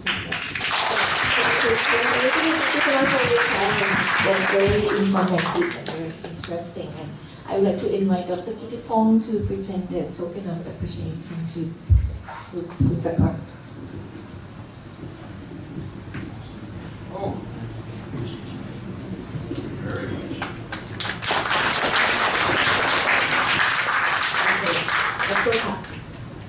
I would like on behalf of the audience to thank Mr. Steve Jacob. I think your lecture justified the existence of this program because we really need urgent reform. And if less than 10% of the law, we could not justify its effectiveness or its existence, then I think it's very urgent. I myself used to be the manager of the legal reform project after the Tom Yum Tung crisis in 1997. And at that time, I think, apart from the lack of political will, when we start talking about economic law reform, the debate is on whether we should use the control approach or the facilitating approach. I think that is a very key issue. Apart from the so many ownership from the bureaucrat, different government agencies, they think they have their own law. So when when we look at the broad picture, then nobody owns it, and we do not have adequate knowledge to put forward for the best policy of Thailand. And also I think the crisis remain too short for Thailand. If it's too long, if it's longer, then maybe we think we learn some lesson and we need legal reform. We use at the time legal reform because it's not only law. We just talk about law, but the enforcement process is another thing. And when you talk about the enforcement process, you talk about the quality of person within the system. So the quality of lawyers is very important. And today we only discuss about law as a tool for economic development, to ease the doing of business. But there are also many problems with inequality and other issues. So I think you can see the example of how important law and regulation is for development in all sectors. And I think for this we need a lot of push, a lot of encouragement to Dr. Bowang-sak, Dr. Gok-sak, who are part of our network. So we hope that we could invite you to come back here again to share your knowledge with us. And I think at that time maybe we're going to have this group of people to be the network to help making the reform. Thank you so much. เชิญท่านนี้เป็น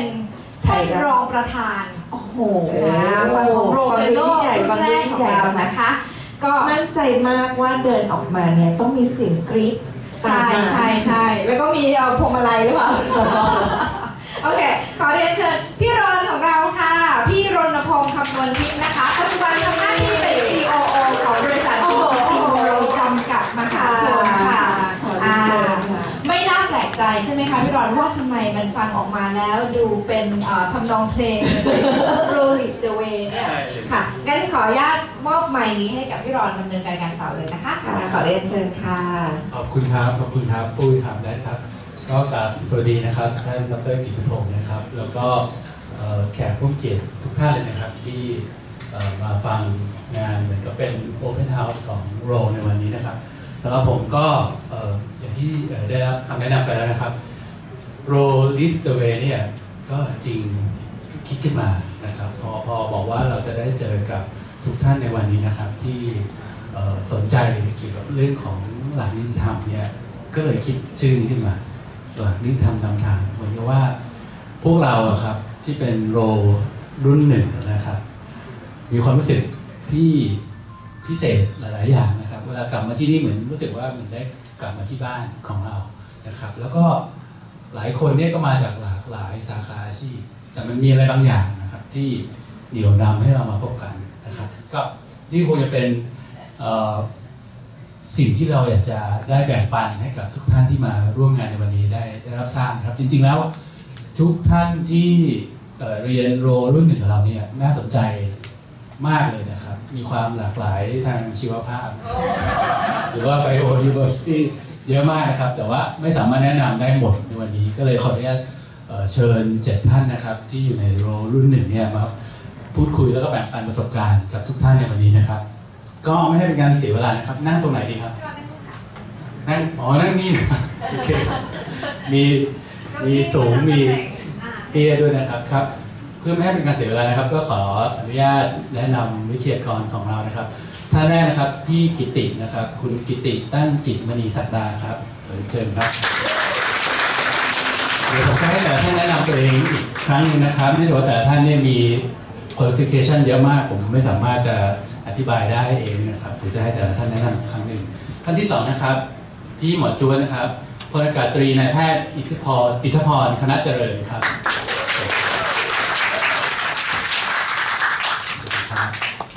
ท่านต่อไปนะครับคนนี้พี่เก๋ของเรานะครับ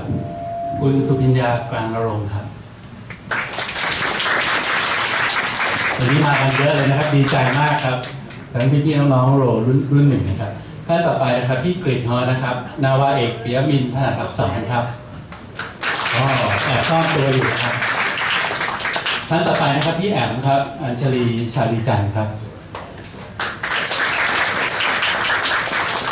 ยังไม่หมดนะครับแต่ท่านที่เชิญมาเนี่ยมีเรื่องเล่าเยอะเลยท่านต่อไปพี่ตั้มนะครับคุณนพดลชูกลิ่นครับ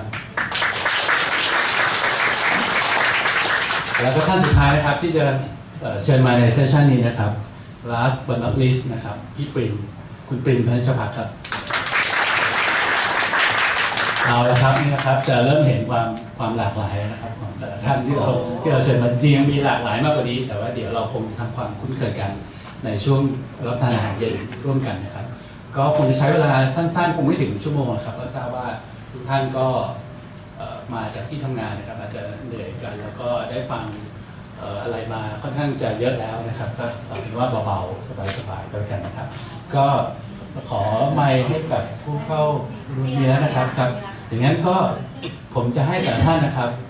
ไม่ใช่เกมปริศนานะแนะนำตัวเลยไม่ต้องถ่ายว่าใครทำอะไรนะครับเริ่มจากพี่กิตินะครับแนะนำตัวเองสักเล็กน้อยว่าเป็นใครทำอะไรอยู่นะครับไม่เกิน2 นาทีนะครับเรียกว่าไม่เกิน2 ชั่วโมงกิตินะครับก็งานประจำผมเป็นกรรมการผู้จัดการบริษัทกฎหมาย SCG นะครับอยู่ในเครือผู้นำคนไทยเรียกว่า SCG นะครับอีกส่วนหนึ่งผมเป็นเลขาธิการสภาอุตสาหกรรมแห่งประเทศไทยนะครับก็เป็นนักกฎหมายโดยวิชาชีพแล้วก็พยายามเกี่ยวข้องผลักดันกับการปฏิรูปกฎหมายมานานนะอย่างน้อยผมคิดว่าอย่างน้อยก็ตั้งแต่ปี35นะครับที่มีการปฏิวัติครั้งนั้นแล้วคุณอนันต์ขึ้นมาเป็นนายกครั้งนั้นเราก็ได้มีการผลักดันการปฏิรูปกฎหมายเยอะมากแล้วก็พยายามต่อมาพยายามจนในปัจจุบันเรื่องกิโยตินนี่พี่ก็เป็นคนสร้างกิโยตินใบมีดขึ้นมาอย่าเรียกว่าเป็นคนสร้างเลย ตอนแรกรัฐบาลเขาตั้งคณะประชารัฐขึ้นมาแล้วมีหลายคณะมีคณะนี่หนึ่งชื่อคณะ D4 เนี่ยนะคณะ E4 Enable 4ก็คือเรื่องของการปฏิรูปกฎหมายแล้วก็พยายามผลักดันแล้วก็มาเจอพี่เตาเนี่ยแหละพี่เตากับทาง GDI เนี่ยแนะนำสกอตมาให้เราแล้วก็พยายามผลักดันกันอยู่ปีหนึ่งก็ไม่ค่อยไปไหนนะครับแล้วทางแบงค์ชาติเนี่ยนะพวกแบงค์ชาติท่านมาเห็นมาฟังพวกเราพูดว่ามันมีเรื่องนี้แล้วมีวิธีของสกอตท่านเร็วมากท่านตัดสินใจให้สกอตช่วยทำตอนนี้เสร็จไปแล้วของแบงค์ชาติแล้วก็เขามีการประเมินออกมานะครับว่างานชิ้นนั้นเนี่ยด้วย regulation เรื่องของการแลกเปลี่ยนเงินตราอย่างเดียวเนี่ยเซฟเงินให้ประเทศปีละกี่ร้อยล้านเนี่ยเป็นผู้มีการประเมินนะครับแล้วก็ประชารัฐผมก็ไม่เวิร์กจนท่านคุยกับท่านอาจารย์บวรศักดิ์อาจารย์วิษณุนะอาจารย์มีชัยสุดท้ายอาจารย์บวรศักดิ์ก็ช่วยผลักดันด้วยกันให้เข้าไปอยู่ในปยปนะครับนายกก็ตั้งคณะใหม่ขึ้นมาคณะอาจารย์บวรศักดิ์ก็เลยเข้าไปช่วยกันครับขอบคุณครับหมดเวลาดีเยี่ยมเลยครับครับท่านต่อไปครับพี่หมอจ้วยครับครับก็กราบสวัสดีทุกท่านครับผมพลอากาศตรีในแพทย์อิทธพร คณะเจริญนะครับก็เป็นหมอครับหมออากาศแล้วก็โชคดีที่ได้เข้ามาร่วมตรงจุดนี้นะครับจริงๆผมเป็นทั้งผู้ใช้กฎหมายในด้านของพรบวิชาชีพเวชกรรมนะครับแล้วก็ผู้ที่เป็น regulator ของระบบเนื่องจากเป็นรองเลขาธิการแพทยสภานะครับในขณะเดียวกันเราก็มีหลายโครงการผมเป็นกลุ่มของทีมแพทย์อาสาของแพทยสภาซึ่งเรามีกิจกรรมหลากหลายเรามีมูลนิธิธรรมวิบัติทางการแพทย์ซึ่งผมเป็นเลขาธิการนะครับอยู่กับท่านอาจารย์เกษตรพัฒนาชัยนะครับแล้วก็มีการจัดกิจกรรมหลายที่ทำเพื่อประชาชนครับวันนี้ผมคิดว่าเป็นสิ่งที่ดีที่เรามีเวทีหนึ่งที่ทำการรวมคนที่ทั้งใช้และสร้างกฎหมายแล้วก็จะก่อให้เกิดวิกฤตใหม่นะครับรวมกันมาเป็นเน็ตเวิร์กในฐานะที่ทำงานมาในส่วนของกฎหมายและเป็นผู้ใช้กฎหมายเนี่ยนะครับวันนี้จริงๆเรามีผู้ที่ควบคุมกฎหมายอยู่แถวๆนี้ด้วยนะครับมาจากศาลยุติธรรมนะครับผมคิดว่าเรามองเห็นหลายปัญหาครับที่ในสุดแล้วตัวกฎหมายเนี่ยตัวนิติรัฐเนี่ยที่มันไม่เป็นธรรมเราต้องกลับมาทำยังไงให้มันเป็นนิติธรรมทำยังไงให้กฎหมายมันใช้ได้จริงเกิดประโยชน์กับทุกคนเราไม่ต้องการข้อกฎหมายที่ทำให้เรามาทะเลาะกันและมีคนใดคนหนึ่งชนะแต่เราต้องการทำยังไงให้ประเทศชาติเดินไปได้ทุกคนได้รับความเป็นธรรมที่เหมาะสมนะครับเวทีนี้เป็นเวทีที่ตอนแรกตอนที่ผมเข้ามาก็งงนะครับว่าเราจะทำได้ไหมจะคุยยังไงบ้างแต่สิ่งที่เราได้ตอบโจทย์ก็คือหนึ่งมีความหลากหลายทุกคนมาจากแต่ละที่ต่างกันและก็ที่สำคัญคือมาเชื่อมกันด้วยใจเดียวกันที่จะทำยังไงให้ประเทศชาติเดินหน้าได้แล้วก็แก้ปัญหาได้และเป็นการแก้ปัญหาที่ไม่มีทางที่จุดใดจุดจะแก้ได้ครับดังนั้นทั้งหมดเนี่ยก็คือเน็ตเวิร์กของโรที่เกิดขึ้นในวันนี้ครับครับขอบคุณครับพี่หมอจ้วยครับจริงพี่หมอจ้วยเป็นประธานหลักสูตรปทพด้วยครับครับเชิญเลยครับขอบคุณค่ะพี่รอนเรียนท่านจิตพงศ์แล้วก็ทุกท่านนะคะก็ชื่อสุพิญญา ฟังมาลงนะคะในอดีตก็เป็นทำสื่อมาก่อนเป็นแอคทิวิสต์นะคะของสื่อตำแหน่งล่าสุดก็เป็นอดีตกรรมการกสทช.นะคะปัจจุบันก็กำลังฟอร์มทีมกับกลุ่มเพื่อนๆจะตั้งเป็นนะคะทีมแบงค์นะคะที่จะมอนิเตอร์เกี่ยวกับดิจิทัลพอลิซีของรัฐบาลหรือว่ากสทช.ต่อไปนะคะหลักๆก็เคยเป็นทั้งภาคประชาชนมาก่อนก็เป็น regulator นะคะก็ทางทีมพิสกัสกับ TDI ก็เคยเข้าไปดูกสทช.เพราะว่าเป็นองค์กรที่มีไลเซนซิ่งเยอะมากแล้วก็ออกแบบอนุญาตเป็นพันเป็นหมื่นแต่ว่ามีคนบอกว่าไม่ค่อยได้เป็นเสือกระดาษ ก็อาจจะเข้ากับประเด็นเมื่อกี้พอดีก็คือมีประสบการณ์ทั้งฐานะเป็นคนที่ตรวจสอบคนอื่นแล้วก็ถูกตรวจสอบนะคะก็เคยเป็นทั้งโจทย์และจำเลยด้วย การเรียนหลักสูตรนี้ก็เลยทำให้เข้าใจหลักเรื่องยุติธรรมมากขึ้นแล้วก็มองเห็นทั้งจุดอ่อนจุดแข็งในการทำงานทั้งสองแบบนะคะแล้วก็ของสังคมแล้วก็พอดีเป็นช่วงเปลี่ยนผ่านของงานพอดีก็ทำให้เจอเพื่อนๆหลากหลายก็ทำให้เกิดแรงบันดาลใจใหม่ในการที่จะทำงานแล้วก็เกี่ยวข้องกับเรื่องความที่ทำมากขึ้นค่ะเยี่ยมเลยครับเชิญพี่อันต่อครับค่ะสวัสดีค่ะอัญชลีชาลีจันทร์นะคะชื่อเล่นชื่อแอมค่ะไม่ได้มีประสบการณ์ทางกฎหมายเลยนะคะแล้วก็เป็นคนที่ไม่ค่อยรู้เรื่องกฎหมายด้วยค่ะแล้วก็เป็นชาวบ้านแล้วกันนะคะที่อยู่ในกรอบของกฎหมายเนี่ยนะคะแล้วก็เป็นคนมาจากต่างจังหวัดนะคะมาอยู่ที่บุรีรัมย์เพียงแต่ว่ามีจิตใจที่คิดว่าเราเนี่ยอยู่เห็นความแตกต่างระหว่างคนกรุงเทพกับคนต่างจังหวัดเนี่ยคนที่เขายากจนเนี่ยค่ะ ก็เลยมีความคิดว่าอยากจะทำอะไรที่เป็นประโยชน์แล้วก็ช่วยชาวนาได้บ้างก็เริ่มโครงการที่ทำเกี่ยวกับข้าวเกษตรอินทรีย์นะคะและหลังจากนั้นเนี่ยก็เห็นโอกาสว่านอกจากชาวนาแล้วเนี่ยเขายากจนหรือว่าขาดแคลนในด้านเศรษฐกิจแต่จริงๆแล้วค่ะคนที่อยู่ในกรุงเทพเนี่ยก็มีความทุกข์ไปอีกแบบหนึ่งนะคะในเรื่องของความเครียดหรืออะไรอย่างเงี้ยค่ะก็จัดหลักสูตร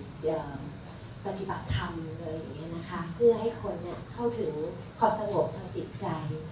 โดยรวมๆแล้วเนี่ยนะคะยังไม่มีอะไรที่เกี่ยวกับกฎหมายเลยยังอยู่ฮันด้าไม่พูดถึงงานประจำเลยอันนี้เป็นงานที่เราทำด้วยใจนะคะแล้วก็งานที่ทำเป็นหน้าที่ก็คืออยู่ที่บริษัท Honda Automobile ค่ะดูแลทางด้านราชกิจสัมพันธ์นะคะแล้วก็กิจการเพื่อสังคมหรือที่เรียกว่า CSR หรือตอนนี้ก็จะเป็นอยากจะทำ CSV แล้วนะคะก็คร่าวๆประมาณนี้ค่ะขอบคุณครับพี่แอมครับท่านต่อไปครับชื่อปรินพานิชพัฒน์นะครับก็ตรงข้ามกับพี่แอมถ้าเกิดพี่แอมคือความสงบทางจิตใจของปรินคือความวุ่นวายทางจิตใจเป็นฝ่ายอธรรมนะดาร์กไซด์เพราะว่าอยู่ในวงการหลักทรัพย์นะเป็น CEO บริษัทหลักทรัพย์ CRSA และเป็นกรรมการตลาดหลักทรัพย์ก็ตลาดหลักทรัพย์ช่วงนี้หุ้นก็ดีหน่อยนะแกว่งในทางที่บวกขึ้นไปแต่ว่าถามว่าจริงๆความรู้สึกส่วนตัวที่มาเจอกับเรื่องหลักกฎหมายหรือว่าที่คุณสกอตเมื่อกี้พูดในแง่ใบอนุญาตนี่เป็นทำสับเป็ดขายด้วยนะเป็ด4 ซีซั่นก็ร้านอาหารนี่เวลาจะเปิดร้านอาหารทีนี่ต้องเจอใบอนุญาตหลายใบอยู่นะครับก็เลยได้ประสบเรียกว่าเกี่ยวกับความลำบากความท้าทายในการทำธุรกิจโดยตรงเป็นกรรมการของบริษัทฟีนิกซ์สินวัฒนาซึ่งทำแพลตฟอร์มเกี่ยวกับ crowdfunding ก็เป็นฟินเทคเล็กๆตัวหนึ่งนะครับที่ก็ประสบความท้าทายน่าสนใจกับทางกรต.กับทางฝั่งแบงก์ชาติอยู่เหมือนกันก็น่าสนใจดีครับแต่ก็เป็นอะไรที่โรเดี๋ยวเราคงได้คุยกันว่าโรเป็นยังไงครับขอบคุณครับเชิญครับพี่ตั้มสวัสดีครับผมนพพลนะครับก็ต้องให้แนะนำตัวเองก็สั้นๆคนจะเรียกผมว่าตั้มแล้วก็ทำอะไรก็คงต้องตอบว่าทำอุตสาหกรรมเหล็กแปรรูปภาคเอกชนเต็มตัวนะครับแต่ว่ามีโอกาสได้เข้ามาเรียนในแง่มุมเกี่ยวกับกฎหมายมาตั้งแต่เริ่มต้นมาหลายปีก่อนรวมจนถึงณวันนี้ที่ได้มาเรียนโลนะครับก็ได้มีการเข้าใจและเรียนรู้กฎหมายมากขึ้นได้เห็นภาพมิติของกฎหมายมากขึ้นและได้เห็นหลักที่เราคิดว่าเราไม่เคยได้เข้าใจในแง่มุมกฎหมายมากขึ้นนะครับตัวเองก็ต้องเรียนว่าถ้าทำงานอยู่ในปัจจุบันก็เป็นอยู่ในกรรมการยุติธรรมตำรวจอยู่วันนี้ก็อยู่ในคณะปฏิรูปกฎหมายด้วยเช่นกันนะครับผมอยู่คณะ2พี่กิติอยู่คณะ1แต่พี่กิติอยู่คณะใหญ่ด้วยนะครับก็ทำในแง่ของกฎหมายแล้วก็พยายามจะเรียนรู้ไปแง่มุมที่เกี่ยวข้องกับตัวเองในแง่กฎหมายที่สุดเนี่ยก็ต้องบอกตรงๆว่าไม่เคยมีประสบการณ์การขึ้นศาลแต่ว่าแล้วคงไม่อยากมีประสบการณ์ด้วยแต่ว่าเราก็พยายามจะทำความเข้าใจว่ากระบวนการยุติธรรมที่แท้จริงคืออะไรหลักการของกระบวนการยุติธรรมคืออะไรแล้วเราก็มาเจอคำว่าหลักยุติธรรมและที่สำคัญที่สุดคือหลักยุติธรรมที่เข้าใจได้ดีที่สุดก็คือมาเจอในหลักสูตรเนี่ยครับครับขอบคุณครับเจนครับพี่ปิ่นสวัสดีครับผมนาวาเอกปิยมินทนาอักษรนะครับก็มาจากกองทัพเรือทีแรกก็เข้ามาแบบงงๆนะครับว่าเรามีส่วนเกี่ยวข้องกับกฎหมายแต่พอเราย้อนอดีตของเราเองว่าตั้งแต่เราเรียนจบจากโรงเรียนเรือแล้วเนี่ยเราเป็นนายทหารเรือหลักงานแรกที่เราได้ทำนั่นคือการให้ประจำการในเรือรบซึ่งต้องออกลาดตระเวนในท้องทะเลนะครับเราก็เลยรู้ว่าเราเป็นผู้บังคับใช้กฎหมายทางทะเลนี่หว่าเราถือกฎหมายอยู่29ฉบับแต่เราไม่เคยรู้เลยว่านั่นคือกฎหมายที่เขามอบให้เราทำเรามีส่วนเกี่ยวข้องกับการใช้กฎหมายตั้งแต่เราเป็นนายทหารเด็กๆนะครับหลังจากนั้นก็พอขึ้นจากเรือเนี่ยก็ทำงานมาในหลายที่นะครับไม่ว่าเป็นหน่วยบกจนมาสุดท้ายก่อนที่จะมาดำรงอย่างนี้นะครับก็ได้คัดเลือกเป็นรองผู้ทูตฝ่ายทหารเรือประจำสถานเอกอัครทูตไทยณกรุงโรมที่อิตาลีนะครับเป็นเวลา3 ปีกลับมาก็ได้โปรโมทให้เป็นรองผู้อำนวยการกองการต่างประเทศนะครับก็อาวุธของผมไม่ใช่ปืนนะครับจะเป็นปากแล้วก็ปากกา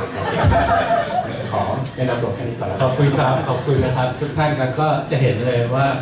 ทุกคนมีความหลากหลายนะครับมากนะครับมีความสามารถที่แตกต่างกันนะครับแล้วก็บางอย่างก็คล้ายกันคือ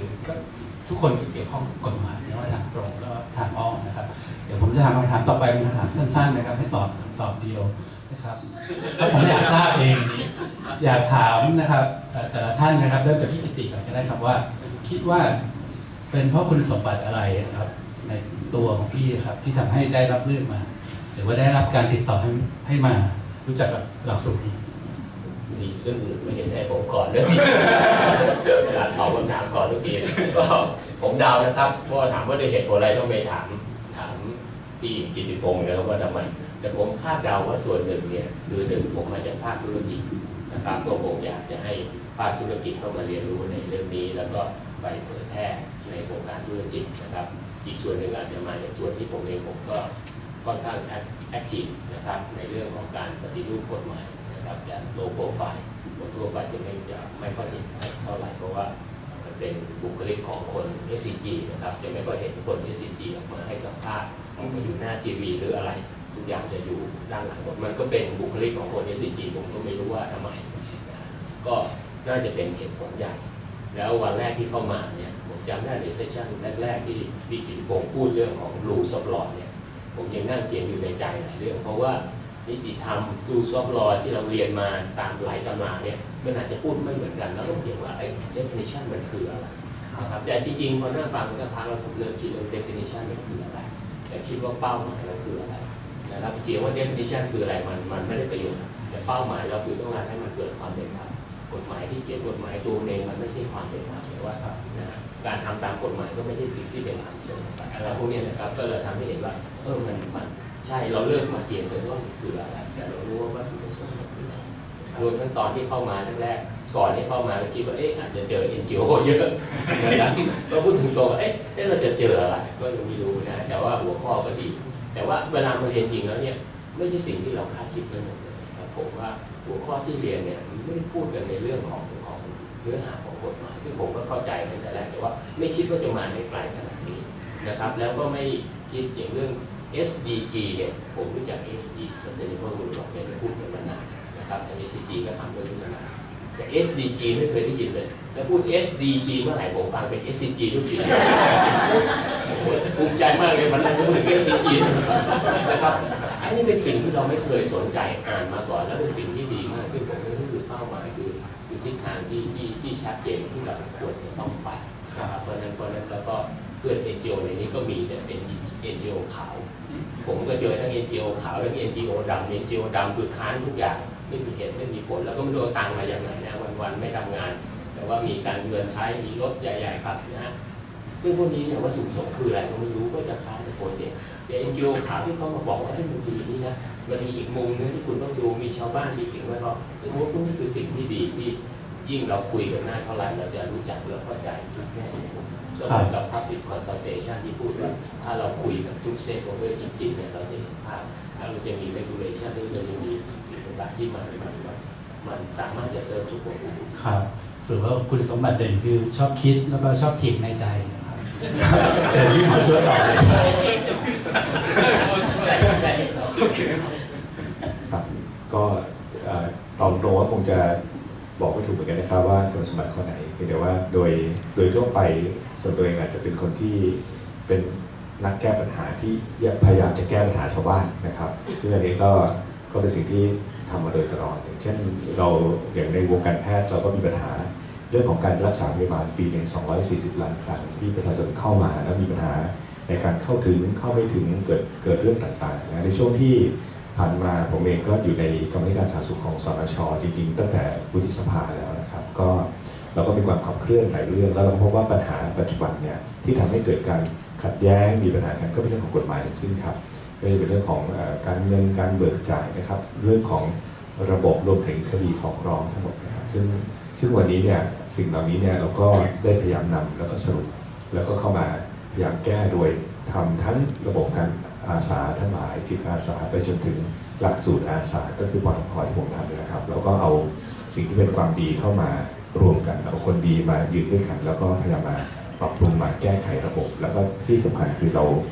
ทำตามพระบาทสมเด็จพระเจ้าอยู่หัวรัชกาลที่ 9นะครับเราเอาพระราชดำรัสออกมาเป็นแรงบันดาลใจให้ทุกคนเนี่ยทำตามพระองค์ท่านในการทำให้ประชาชนสิ่งที่เกิดขึ้นก็มีหลายอย่างเกิดขึ้นครับผมคิดว่าหลายคนผมว่าจะตรงข้ามกับพี่เขานะครับคือพี่เขาเนี่ยไม่ค่อยออกสื่อเวลาปกติผมเนี่ยถ้าเห็นผมในสื่อเนี่ยเพราะว่าผมถูกถีบออกมาเนื่องจากมันมีเรื่อง นะครับเช่นมีข้อขัดแย้งอะไรก็ต้องออกมาสัมภาษณ์ซึ่งจะตรงกันข้ามกันนะครับแต่อย่างไรก็ตามก็เรียนว่าในวงการสุขภาพวงการแพทย์เนี่ยของบ้านเมืองเราเนี่ยเราโชคดีที่มีคนดีอยู่มากคนมีน้ำใจเยอะนะครับแล้วก็เป็นการให้บริการที่กึ่งทำบุญเป็นส่วนใหญ่นะครับด้วยค่าตอบแทนที่ต่ำมากอยู่ในที่ชุมชนที่ห่างไกลลูกหลานแล้วที่ออกไปก็เสียสละเยอะมากวันนี้สิ่งที่เราพยายามทำคือเราจะพยายามโฮสิ่งที่ดีเหล่านี้ไว้ในสังคมคนไทยให้มากที่สุดนานที่สุดนะฮะไม่ไปตามภาคตะวันตกนะครับไม่ให้เกิดการเซอร์วิสที่เป็นเรื่องของคอมเมอร์เชียลสิ่งเหล่านี้ตัวที่จะเข้ามาแก้ไขปัญหาได้นั่นก็คือต้องมาปรับจูนกฎหมายนะครับปรับจูนระบบของนิติรัฐให้เป็นนิติธรรมให้เกิดความเป็นธรรมจริงๆแล้วผมคิดว่าสังคมแบบไทยๆเนี่ยเราจะเดินต่อได้ครับสรุปว่าพี่หมอโจชอบแก้ปัญหานะครับใครมีปัญหาก็บอกพี่หมอโจได้เลยนะครับครับเชิญครับพี่เก๋เหมือนชมตัวเองเนาะเราคิดว่าจะสถานการณ์สร้างให้เราได้อาจจะได้แสดงออกบทบาทกับสังคมแล้วก็อาจจะเป็นสะสมมานี่เลยอาจจะเป็นจุดยืนนะคะตั้งแต่ก่อนทำงานจนแล้วก็ตอนอยู่กับสทช.นั่นส่วนใหญ่เพราะว่าก็อาจจะเป็นผู้หญิงคนเดียวแล้วก็อยู่ในบทบาทที่มันค่อนข้างจะเป็นระดับชาติแล้วก็คุณสมบัติพื้นฐาน3อย่างอาจจะตรงกับTNJ นะคะไม่ได้บอกว่ามี 100% นะคะแต่ก็ T ก็ transparency นะคะก็คิดว่าเราก็มีความเด่นในเรื่องการที่ทำงานค่อนข้างเนี่ยเปิดเผยโปร่งใสตรวจสอบได้นะคะตลอด 5-6 ปีที่ผ่านมาเพราะว่าก็ถูกตรวจสอบตลอดแล้วก็ออกมาใช้โซเชียลมีเดียในการสื่อสารกับประชาชนนั้นน่าจะเป็นจุดแข็งของเราที่2คือ integrity นะคะก็ไม่ได้บอกว่าเต็มมีเยอะนะคะแต่ว่าก็คิดว่าทำงานค่อนข้างเป็นอิสระจากคนที่มีอำนาจทางรัฐและทุนพอสมควรแล้วก็พยายามจะ represent ประโยชน์สาธารณะอันนี้น่าจะเป็นจุดสำคัญที่น่าจะมีอยู่ในหลายท่านที่นี่นะคะอันที่3ก็คือ justice อันนี้ก็คือต้องให้ผู้มีส่วนได้ส่วนเสียเป็นคนตอบเพราะว่าไม่ว่าจุดยืนเราจะเป็นยังไงนะคะโดยเฉพาะในสถานการณ์ที่ความขัดแย้งทางการเมืองมีสูงและเราก็พยายามยืนยันว่าการตัดสินใจการใช้ดุลพินิจเวลาเราจะ regulate เนี่ยหรือเป็น regulator เราจะให้ความเป็นธรรมไม่ได้เรื่องที่รักมักที่ชังว่าจะต้องเป็นทุนใหญ่ทุนเล็กแล้วหรือว่าสิ่งโน้นสิ่งนี้นะคะก็คือผิดก็คือผิดไม่ผิดก็คือไม่ผิดอันนี้น่าจะเป็นสิ่งที่ยึดตลอดในการทำงานตลอดมาครับขอบคุณครับก็ครบเลยครับ TIJ ลืมบอกไปว่าเรามี3กลุ่มนะครับแบ่งเป็นกลุ่ม transparency integrity แล้วก็ justice นะครับก็น่าจะมีครบเลยนะถ้าได้ฟังครับขอบคุณครับขอตอบสั้นๆนะคะคือคิดว่าสิ่งที่คนที่จะมาเรียนโรเนี่ยค่ะสิ่งที่น่าจะมีเหมือนกันนะคะแล้วก็ที่ทางท่านกิติพงษ์แล้วก็ TIJ เลือกเข้ามาเนี่ยน่าจะมีเรื่องอันที่1นะคะเป็นคนที่มีเซนส์ของการที่อยากจะช่วยเหลือคนอื่นนะคะอันที่2ก็คือเป็นคนที่มีเซนส์ที่อยากจะพัฒนาอยู่เสมอก็ขนาดคำว่า role ยังเป็น rule of law ยังมีคำว่า development เลยนะคะเพราะฉะนั้นเนี่ยการที่เอาคนที่มีจิตใจที่อยากจะช่วยเหลือคนอื่นนะคะแล้วก็อยากที่จะพัฒนาเนี่ยก็คือพัฒนาตัวเองพัฒนาสังคมพัฒนางานที่ตัวเองรับผิดชอบหรือทำอยู่เนี่ยพอเอาคนกลุ่มนี้ค่ะมาอยู่ด้วยกันเนี่ยมันก็จะเกิดความเปลี่ยนแปลงเข้าใจว่าตรงนี้ค่ะเป็นสิ่งที่ทำให้โรงเกิดขึ้นครับเป็นนักพัฒนาเนาะชัดเจนเลยจริงๆอย่างพี่อ่ำพูดนะครับว่า TIJ เนี่ยต้องการเพ่งถึงกลุ่มคนนะครับผมว่าตัวหนึ่งผมถูกเลือกมาผมว่ามองโก5เลย gender equality นะเพราะว่าคำถามแรกถามเราผู้ชายนะครับเราโสดหรือเปล่าตอนเริ่มพิจารณาผมยังโสดอยู่นะแต่พอเริ่มจะเข้ามาเรียนก็แต่งงานเลยนะครับก่อนเข้าเรียนแล้วในแง่ของTIJ ก็มีสาวๆสวยๆอยู่เยอะแล้วนะครับเข้ามาถึงวันแรกผมเจอเฟมินิสต์คนแรกนะครับก็คนหาว่าเป็นกิ๊กกันแต่ไม่ได้กิ๊กนะครับเป็นน้องรักนะครับจาก LSE เป็นเฟมินิสต์ตัวยงซึ่งวันนี้ไปได้โปรโมทไปอยู่อาเซียนแล้วหรือ TIJ เตะออกไป ได้โปรโมทไปอยู่อาเซียนแล้วนะครับดร.สิตาเดี๋ยวทุกคนในนี้คิดถึงกันมากเดี๋ยวผมได้ต้องเอากลับมาพูดให้กันฟังแล้วจริงๆแล้วส่วนหนึ่งนะครับถ้าเกิดใครเข้ามาเรียน TIJ จะรู้ว่า passion แน่นอนครับเรื่องทำเพื่อสังคมแต่สิ่งที่พี่เข้ามามีใครในนี้ร้องเพลงไม่เป็นดร.สิตามาดร.สิตามาตายแล้วผิดโอ้โหสวัสดีครับตกกระจายหัวใจวายดร.สิตาพูดแล้วอายุยืนโตมาเลยนะครับก็จริงๆแล้วใครในนี้ร้องเพลงไม่เป็นก็อาจต้องกรอกแบบฟอร์มใหม่นะหรือสมัครคอร์สใหม่หลักสูตรใหม่เพราะว่าที่มีนักร้องระดับเสียงเรียกว่านักร้องโปรทุกคนนะครับ แต่อย่างที่พี่อยากพูดเนี่ยคือผมคิดว่าเรื่องจิตอาสาเรื่องความคิดนอกกรอบนะครับว่าคนที่มาเรียนโรส่วนใหญ่เนี่ยไม่มาถามคำถามอย่างเดียวว่าทำไมแต่ถามว่าทำไมมันเป็นไปไม่ได้ล่ะไม่ต้อง ask why not แล้วอยู่หา solution แล้วกรอบความคิดที่คนครู professor จาก Harvard มาสอนเนี่ยมันเปิดโลกทัศน์ใหม่เพราะคนในวงการการเงินอย่างที่ผมพูดส่วนใหญ่ก็มักจะมองว่า lawyer เป็น bunch of buffoons or you know a little bit impolite to say idiots but they're not but แต่ว่าเป็นความคิดที่วันนี้ก็ตรงกันข้ามกันแต่เราเข้าใจซึ่งกันและกันมากขึ้นเวลาทำงานกับแผนก legal ของทางฝั่งการเงินก็จะเปิดโลกทัศน์แล้วหา solution ร่วมกันได้ทั้งในแง่ธุรกิจสังคมแล้วก็หลายๆคนก็เรื่องส่วนตัวนะครับสรุปว่าพี่ปรินหล่อเสียงดีแล้วอะไรครับเต็มไปหมดรวมสมบัติเลยครับเจอกันพี่ตั้มครับก่อนอื่นต้องขอบอกนี้ว่าถ้าถามว่ามีโอกาสจะเข้ามาเรียนโลแล้วจริงๆต้องบอกว่าต้องบอกว่าพี่ออสกิติพงศ์นะครับเป็นคนให้โอกาสผมไม่ได้ให้เฉพาะโลนะให้เปิดโลกทัศน์ผมเพราะว่ามีนานมากหลายปีก่อนสัก10 ปีได้นะไปทานข้าวกับพี่ออสแล้วพี่ออสผมพูดกับพี่ออสไปคำเดียวว่าผมไม่มีความรู้เรื่องกฎหมายเลยครับพี่ออสแล้วต่อจากนั้นมาไม่นานพี่ออสก็ให้โอกาสผมได้เรียนเรื่องเกี่ยวกับกฎหมายในแง่มุมที่ควรจะเป็นนะแล้วก็เลยตั้งใจตั้งแต่ต้นมาว่าผมจะพยายามศึกษาเรื่องเหล่านี้ให้มากขึ้นทำความเข้าใจให้มากขึ้นนะครับจนกระทั่งพี่ออสชวนเรียนโลนก็ต้องบอกว่าผมเชื่อว่าตัวผมคงเรื่องคุณสมบัติเองคงไม่บางอาจจะพูดแต่ว่าผมเชื่อว่าพี่ออสคงคิดว่าเราเป็นส่วนผสมอะไรบางอย่างที่จะเข้ามาอยู่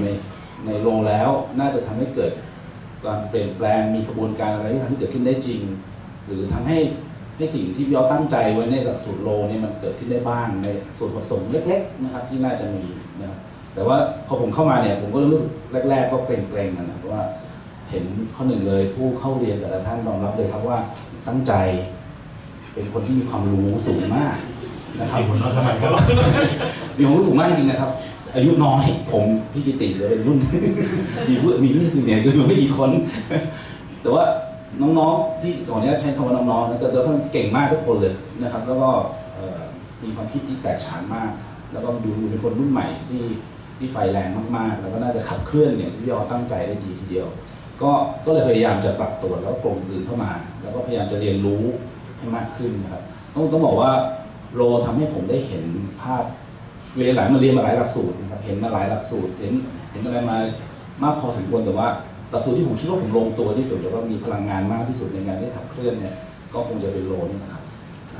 ครับก็พี่ตั้มก็มีลักษณะของการใฝ่รู้นะครับเป็นน้ำที่ไม่เคยเต็มแก้วจริงๆน่าชื่นชมครับพี่กิตครับสำหรับผมถ้าเหมือนเก๋บอกนะครับว่าถ้าจะถามว่าทำไมเราถึงถูกเลือกมาก็เดี๋ยวจะกลายเป็นว่าเราชมตัวเองนะครับแต่ไม่ให้ชมได้ครับไม่ได้ครับไม่ชมเองก็คือผมชอบคำหนึ่งที่ท่านกิติพงศ์ได้กล่าวไว้ว่าทุกคนที่มาเรียนหลักสูตรนี้เป็นซูเปอร์ฮีโร่ผมเลยคิดว่าท่านคงเห็นได้ว่าผมคงมี potential มีศักยภาพที่จะเป็นซูเปอร์ฮีโร่ของท่านได้ที่จะทำการอะไรสิ่งต่างๆที่จะเกิดขึ้นที่เรามาเรียนกันนะครับให้เป็นรูปธรรมได้แล้วอีกอย่างหนึ่งผมก็คิดว่าผมเป็น multi purpose officer นะครับที่สามารถทำหลายอย่างให้ในบริการผ่านอะไรหลายอย่างนะครับทั้งด้านการรบนะครับทั้งด้านการเป็น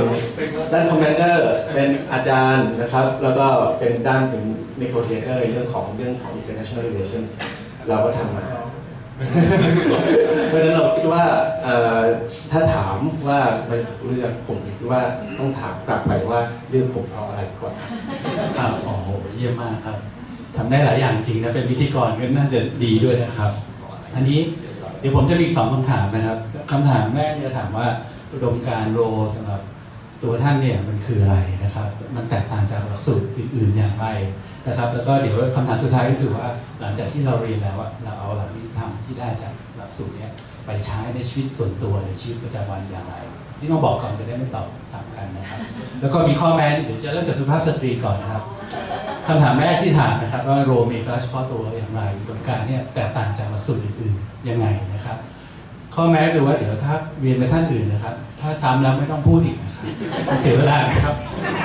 ถ้ารู้ตัวว่าไม่มีอะไรจะพูดข้ามเลยนะครับที่เราประหยัดเวลาเลยตอบ2 ข้อพร้อมกันนะก็คือได้ครับที่คิดว่าหลักสูตรโรเนี่ย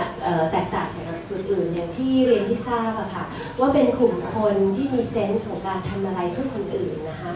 แล้วก็เป็นคนที่มี การที่อยากจะพัฒนาอยู่เสมอเนี่ยนะคะเพราะคนกลุ่มเหล่านี้มาอยู่รวมกันเนี่ยมันก็จะได้ connection การเรียนหลักสูตรอื่นๆเนี่ยคนอยากที่จะได้ connection เพื่ออยากที่จะทำธุรกิจอยากที่จะทำนั่นทำนี่ใช่ไหมคะแต่หลักสูตรโรเนี่ยแตกต่างกับคนอื่นตรงที่ว่า connection ที่ได้เนี่ยก็คือคนเอาสิ่งเหล่านี้มารวมกันเพื่อที่จะทำประโยชน์ให้กับคนอื่นนะคะเนี่ยค่ะแล้วก็สิ่งที่ได้เรียนรู้เนี่ยนะคะก็คือว่า connection ตัวเนี้ยมาเนี่ยเพื่อที่จะทำให้กับคนอื่นถูกไหมคะแล้วก็อย่างที่บอกอีกอย่างนึงก็คือได้เรียนรู้ว่าหลักกฎหมายเนี่ยไม่ใช่หลักนิติธรรมค่ะอยากรู้เพิ่มเติมก็เดี๋ยวเราเรียนต่อหลังจากเรียนแล้วเอาไปปรับใช้กับชีวิตประจำวันทำให้เรารู้ว่าหลักนิติธรรมเนี่ยเป็นอะไรที่มันเข้าถึงได้ง่ายอยู่ในชีวิตประจำวันเรานี่เองขับรถก็ตรงนี้เขาห้ามกลับรถตอนนี้ก็อย่าเพิ่งกลับรถนะคะด่วนแค่ไหนก็ทำตามไปก่อนนะคะแล้วก็เรื่องอื่นๆอย่างเช่นว่าขึ้นต่อคิวบ้างอะไรบ้างจริงๆพวกเนี้ยมันไม่มีกฎหมายก็ได้แต่ว่ามันก็มีเซนส์ของหลักนิติธรรมมีความละอายต่อบาปมากขึ้นประมาณนั้นนะครับค่ะคือมีความรู้สึกว่ามันอยู่ใกล้ตัวค่ะครับค่ะแล้วก็เมื่อก่อนเนี่ยก็คิดว่าโหกฎหมายเนี่ยนักกฎหมายคนเขาก็เรียกกันว่าหัวหมอใช่ไหมคะแต่คราวนี้มันไม่ใช่ไงก็คือว่าเป็นคนที่มีหลักนิติธรรมครับท่านต่อไปหนักใจแล้วนะครับห้ามซ้ำนะครับห้ามซ้ำก็คือก็เข้าใจตัวฟลอร์มากขึ้นเพราะก่อนมาก็เข้าใจตรงตัวตามตัวแปลนะคะเราทำงานรู้ว่าฟลอร์มก็คือหมายถึงว่าตอนเป็นเอ็นโจเราก็ไม่เข้าใจว่าทำไมเนี่ยคนนี้ทำผิดถึงทำไมไม่ลงโทษสักทีอะไรอย่างเงี้ยนะคะพอไปเป็นกสทช.เราได้เห็นเองว่าออกไม่ได้มันมีหลักว่าแม้ว่าจะพบบริษัทนี้ทำผิดในทางปกครองเราต้องเตือนเขาก่อนนะครั้งแรกลงโทษไม่ได้แล้วมีหลักกฎหมายอะไรแยกไปหมดตอนนั้นก็เข้าใจว่าลูกเราประกอบลักษณะแบบนี้คือมีหลักของการโต้แย้งให้สิทธิกรทำเนี่ยพอแบบเรียนหลักสิ่งนี้ก็เลยเข้าใจเชิงปรัชญาที่มันลึกขึ้นจริงๆนิติธรรมก็คือมีหลัก common sense นะคะก็คือถือว่าหลักคือจริงบางทีมันไม่ใช่ตัวกฎหมายอย่างเดียวเลยมันเป็นอยู่ที่อย่างเรื่องคนกับป่าอย่างเรื่องอะไรอย่างเงี้ยบางทีมันขัดกฎหมายหรือเรื่องรถเรื่อง Uber เรื่องเทคโนโลยีซึ่งบางทีใช้กฎหมายอย่างเดียวไปจับก็อาจจะไม่ใช่มันเป็นเรื่องวิธีคิดที่มันกว้างกว่านั้นแล้วก็สุดท้ายคือทำยังไงที่ทำให้สังคมอยู่ได้โดยสันติโดยมีกติการ่วมกันซึ่งมันยากมากเป็นนามธรรมมากแต่ว่ามันก็ต้องพยายามหาวิธีที่มันเป็นรูปธรรมนี่คือน่าจะเป็นหลักของคลาสในคลาสโรมนะคะก็คือว่าเราคุยตั้งแต่เรื่องปรัชญาวิธีคิดแต่สุดท้ายมันต้องหาจุดว่ารูปธรรมในการจะเริ่มต้นแก้ปัญหาเป็นยังไงและจะเป็นจุดแข็งของการเรียนในหลักสูตรนี้แล้วก็เพื่อนๆทุกคนที่ร่วมมาเรียนด้วยต้องพูดว่าจริงๆแล้วตอนแรกก็กลัวเหมือนกันเพราะว่าทำงานกสทช.มา5 ปีใครชวนไปเรียนหลักสูตรไม่เป็นไปเลยนะคะเพราะเป็นโรคกลัวตอนแรกว่าโอ้ตายแล้วเข้ามาจะเป็นหลักสูตรพูดตรงๆเป็นหลักสูตรอีลิทไหมอะไรไหมนะคะแต่พอมาเรียนจริงๆแล้วรู้จักเพื่อนรู้จักคนเนี่ยก็รู้สึกว่าก็ลดความคิดนั้นไปเลยก็จุดแข็งก็คือจริงๆเน้นค่อนข้างวิชาการนะคะเริ่มจาก Harvard เนี่ยก็คือปวดหัวเป็นหลายวันแต่ว่าคือจุดแข็งของ KJ ด้วยและคงยังไงวิชาการก็ไม่ทิ้งนะคะอันนี้ก็มาเรียนแล้วคือได้วิชาการแน่นอนแต่ที่สองก็คืออย่างที่บอกอะค่ะคือเราได้ถกความคิดที่บางทีมันดูเหมือนเป็นปัญญาชนถกกันแต่ว่าด้วยสมาชิกที่มาเรียนทุกคนมีไฟในแอคทีฟมันก็ต้องหาทางว่าเราจะแปลงมันเป็นรูปธรรมในการที่แอคชั่นยังไงอันนี้น่าจะเป็นจุดแข็งที่เราก็จะพิสูจน์กันเหมือนกันในโรนว่าหลังจากเราเรียนจบแล้วเราก็คุยกันตลอดว่าเราจะใช้ทุน PJ ยังไงในการที่จะทำให้พลังของเราเนี่ยมันสามารถสานต่อแล้วก็สร้างความเปลี่ยนแปลงเรื่องนิติธรรมในสังคมได้จริงๆค่ะก็ได้ข่าวพี่เก๋ติดใจจะเรียนซ้ำรุ่น2จริง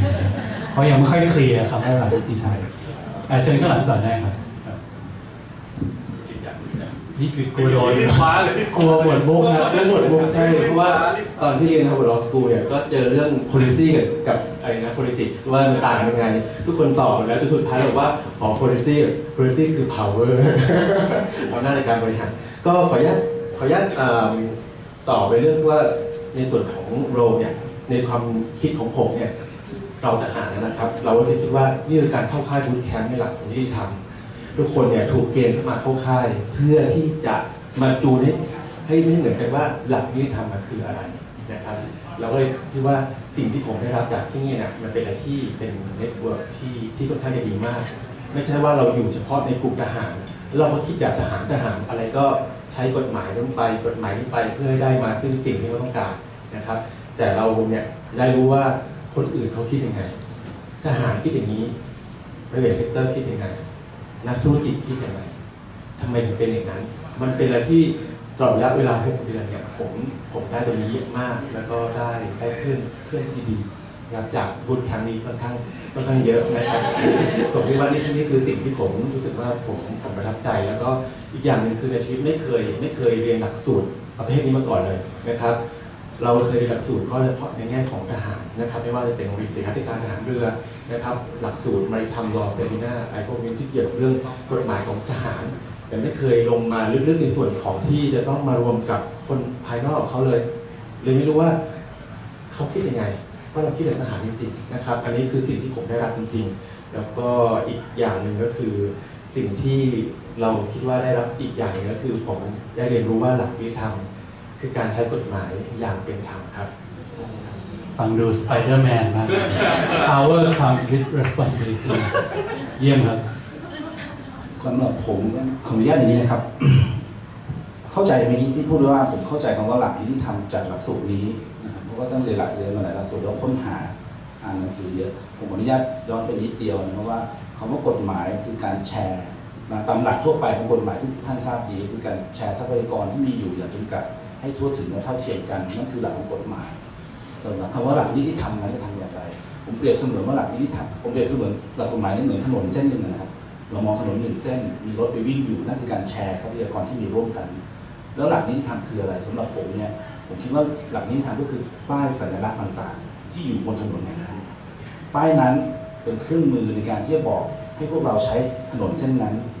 ได้อย่างดีได้อย่างปลอดภัยถ้าเรามองว่าหลักนี้ว่าป้ายเหล่านั้นเนี่ยนะครับคือเครื่องมือของหลักนิติธรรมที่ทำให้คนเข้าใจว่าป้ายมันทรงคุณค่ายังไงป้ายสต็อปไซน์ทำไมต้องหยุดทำไมไฟเขียวไฟแดงเราต้องหยุดทำไม4 แยกเราต้องชะลอทำไมตรงนี้ถึงห้ามจอดโดยเราเข้าใจด้วยตัวเราเองผมเชื่อว่านี่คือหลักนิติธรรมอันหนึ่งผมเปรียบเทียบให้มันเป็นรูปธรรมง่ายๆอันนี้คือหลักที่ผมมาเจอที่นี่นะครับที่ผมได้เห็นเลยว่าเราหลักนิติธรรมในโลกเขียนด้วยโปรเฟสเซอร์ไว้หลายท่านผมก็ยังไม่เห็นว่าเหมือนกันสักท่านในฝั่งกฎหมายก็ด้านหนึ่งในฝั่งรัฐศาสตร์ก็ด้านหนึ่งแต่ว่าพอมาเรียนแล้วก็พยายามค้นหานิยามของมันว่าคำว่านิติธรรมที่ถูกต้องคืออะไรสุดท้ายผมก็เลยมองว่าถ้ามันจะมีบทสรุปของคำว่าหลักนิติธรรมที่ดีที่สุดคือถนนเส้นนั้นมีรถวิ่งแล้วไม่เกิดอุบัติเหตุเลยทุกคนสามารถใช้ถนนเส้นนี้ร่วมกันได้และดีที่สุดคือไม่มีป้ายอีกเลยนะครับไม่ต้องมีสัญลักษณ์อะไรอีกเลยนะครับแล้วตอนนี้มันอยู่ในขั้นตอนที่แล้วพวกเราที่มาเรียนโลเนี่ยผมรู้สึกอย่างหนึ่งนะครับที่ได้สัมผัสกับโลคือทุกครั้งที่ได้นั่งกินข้าวคุยกันนะครับจะเข้าสู่ภาวะตึงเครียดครับ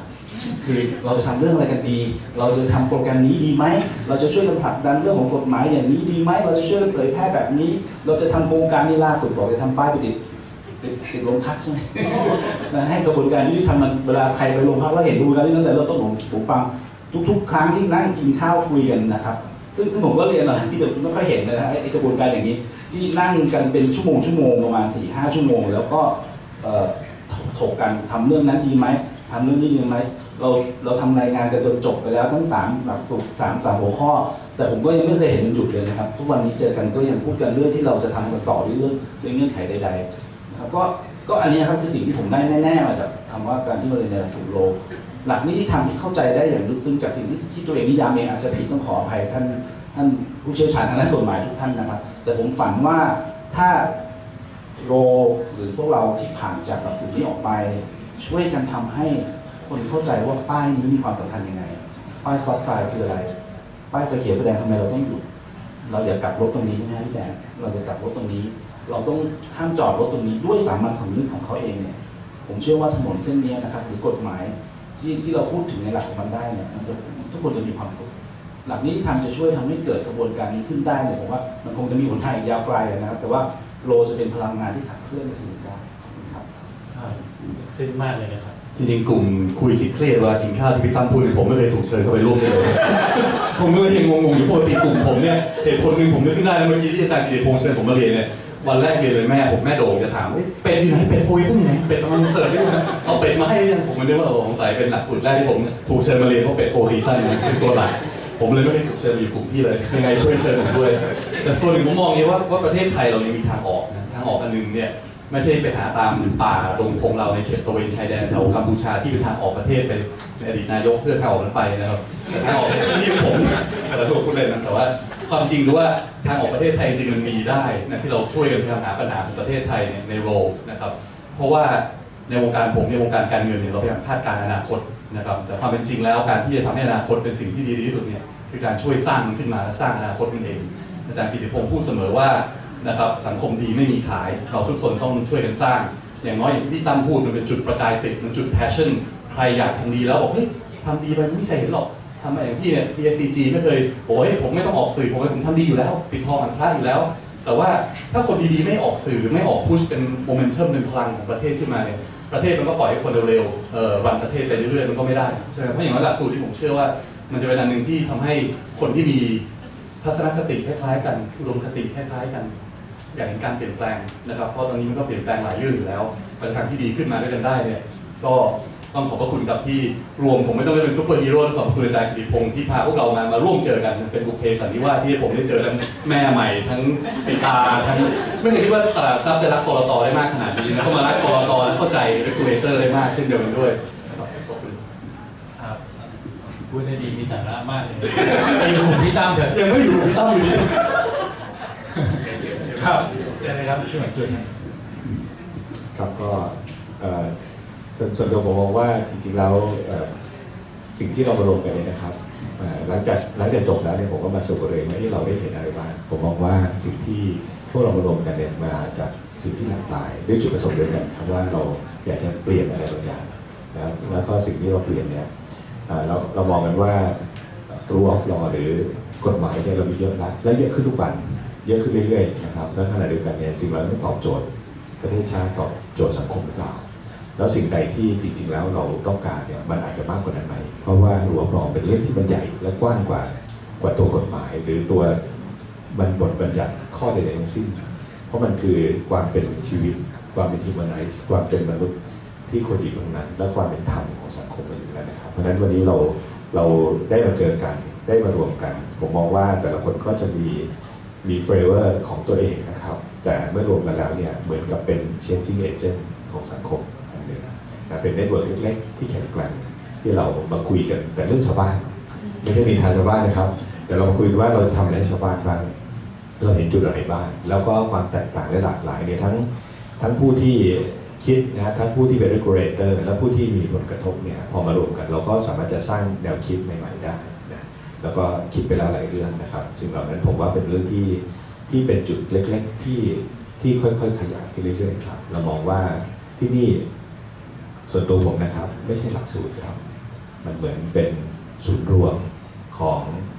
สิ่งที่เราช่วยกันคิดและช่วยกันทำนะครับเหมือนกับเป็นบ้านหลังหนึ่งครับซึ่งมีองค์ประกอบหน้าตาแบบนี้ครับหน้าตาแปลกๆหน้าตาเหมือนเป็ดหน้าตาเหมือนเลยครับหน้าตาเหมือน SCG นะครับแล้วเราก็บ้านหลังนี้ก็มีหลายๆห้องนะครับแต่ละห้องก็มานั่งคุยนั่งคิดกันอาทิตย์ละครั้งนะครับแต่ว่าเราจะทักกันทุกวันนะครับตั้งแต่ตอนเช้าจนค่ำนะครับอยู่ในไลน์บ้างอะไรบ้างในมีเดียต่างๆนะครับแล้วก็สิ่งที่เผยแพร่ออกไปก็เป็นภาพของการที่เราทำยังไงให้กฎหมายนั้นเกิดประโยชน์กับระบบมากที่สุดครับส่วนตัวก็มองว่าเราก็ได้เอาสิ่งนี้เนี่ยเข้าไปในวงการแพทย์มากขึ้นนะครับแล้วก็เอาไปปรับปฏิรูประบบหลายเรื่องในเรื่องของกฎหมายเพราะว่าจะมีผลกระทบต่อชีวิตคนโดยตรงซึ่งอันนี้ก็เป็นประโยชน์ที่ได้เป็นอย่างยิ่งครับครับพี่หมอพูดแล้วผมคนลุกจริงๆนะผมจะขยายไปได้เยอะมากเลยครับเชิญเลยครับปวดร้อนหมดมุกไงครับพี่พูดไปหมดมุกเลยครับผมว่าไม่มีใครพูดก็คือว่าหลักสูตรนี้เป็นหลักสูตรแรกที่ผมเรียนแล้วผมไม่ต้องซื้อทวนกล่องเพราะว่าหลายท่านจะมีประสบการณ์ผมไม่ต้องถูกเก็บเงินเพื่อจะใช้ทำกิจกรรมกลุ่มที่จะมาเรียนกันเองอันนี้ผมว่าถ้าท่านเคยมีประสบการณ์แล้วท่านจะแค่นี้ท่านเห็นถึงความแตกต่างนะเพราะว่าเราจะไม่พูดเลยคือไม่ได้ จากกอบมาไม่คือไม่ได้ว่าหลักสูตรเขาไม่ดีนะครับแต่ว่าเราคิดเราไม่หาเงินกิจกรรมมาเพื่อไปทำอะไรเพื่อตัวเองเราจะไปทำกิจกรรมที่เป็นประโยชน์นะครับเพราะฉะนั้นมันไม่ต้องมาเก็บเงินขายคนก้อนนะครับมาคนที่จะมาช่วยแล้วก็กิจกรรมที่ทำเนี่ยมันไม่ใช่สร้างภาพนะถ้าพูดกันตรงๆคือเป็นกิจกรรมที่เห็นแล้วมันมีประโยชน์จริงๆนะครับตอนแรกเราฟังอาจจะแปลกๆเนี่ยไม่เข้าใจว่าใช่กิจกรรมนี้ใช่เลยเป็นสิ่งที่ได้จากตรงนี้เนี่ยผมถือว่าหลักสูตรนี้เป็นหลักสูตรที่ดีที่สุดที่ผมเรียนมานะครับเพราะว่าเป็นการปลุกอะไรหลายๆอย่างที่เราเคยคิดที่เราลืมแล้วขึ้นมาแล้วทำให้เราได้เห็นมุมมองจากคนที่หลากหลายมีความคิดที่แตกต่างกันแล้วเราเข้าใจอะไรเพิ่มมากขึ้นนะครับแล้วไม่หยุดตรงนี้ก็คือที่เราพูดลงแอคชั่นเนี่ยคือยังมีกิจกรรมที่ทำต่อและเป็นกิจกรรมเพื่อสังคมนะครับต้องขอโทษกลุ่มผมนะครับที่ผมอาจจะเข้าร่วมกิจกรรมน้อยกลุ่มรอนะครับกลุ่มไม่เคยบ่นผมเพราะผมเชื่อว่าการทำดีไม่ต้องบอกว่าแกทำมากแกทำน้อยใครมีกำลังทำไปเพราะว่าผมจะมีเวลาน้อยผมจะเข้ากับกลุ่มมาใช้เวลาทำกิจกรรมกับกลุ่มน้อยถึงน้อยมากๆนะครับแต่กลุ่มก็ไม่เคยบ่นเพราะฉะนั้นอันนี้คือข้อดีใครมีเวลาเมื่อไหร่เข้ามานะครับดังนั้นที่พี่ออฟพูดว่าต้องการสร้างฮีโร่กลุ่มฮีโร่ขึ้นมาเนี่ยผมก็เพิ่งเข้าใจเพราะว่าก่อนมาเรียนเปิดดูเนี่ยรู้มีเรื่องซูเปอร์ฮีโร่ถึงรู้ว่าพี่พูดถึงอะไรนะครับเพราะฉะนั้นเราพวกเราเป็นเชนเอเจนต์จริงๆที่จะต้องเป็นคนแบบเป็นเปลี่ยนแปลงสังคมนะครับพูดแล้วทำให้ผมนึกขึ้นมาได้สมัยผมเรียนมัธยมต้นอย่างนั้นอยู่โรงเรียนคริสเนี่ยมีหนังสือนอกเวลาเล่มชื่อปากปุ๊บมาชิมิเลียนโฟเมนนะผมจำไม่ผิดเป็นคนคิดเป็นมิชชันนารีที่เป็นหมอแล้วก็ออกไปช่วยคนในทวีปที่ทุรกันดารแล้วก็เขียนว่ามันเขาเดือดร้อนเขามาอย่างไรถึงต้องไปช่วยเขียนได้ดีเขียนแล้วอ่านแล้วท่านน้ำตาไหลแล้วบทสุดท้ายเนี่ยเขาเขียนว่า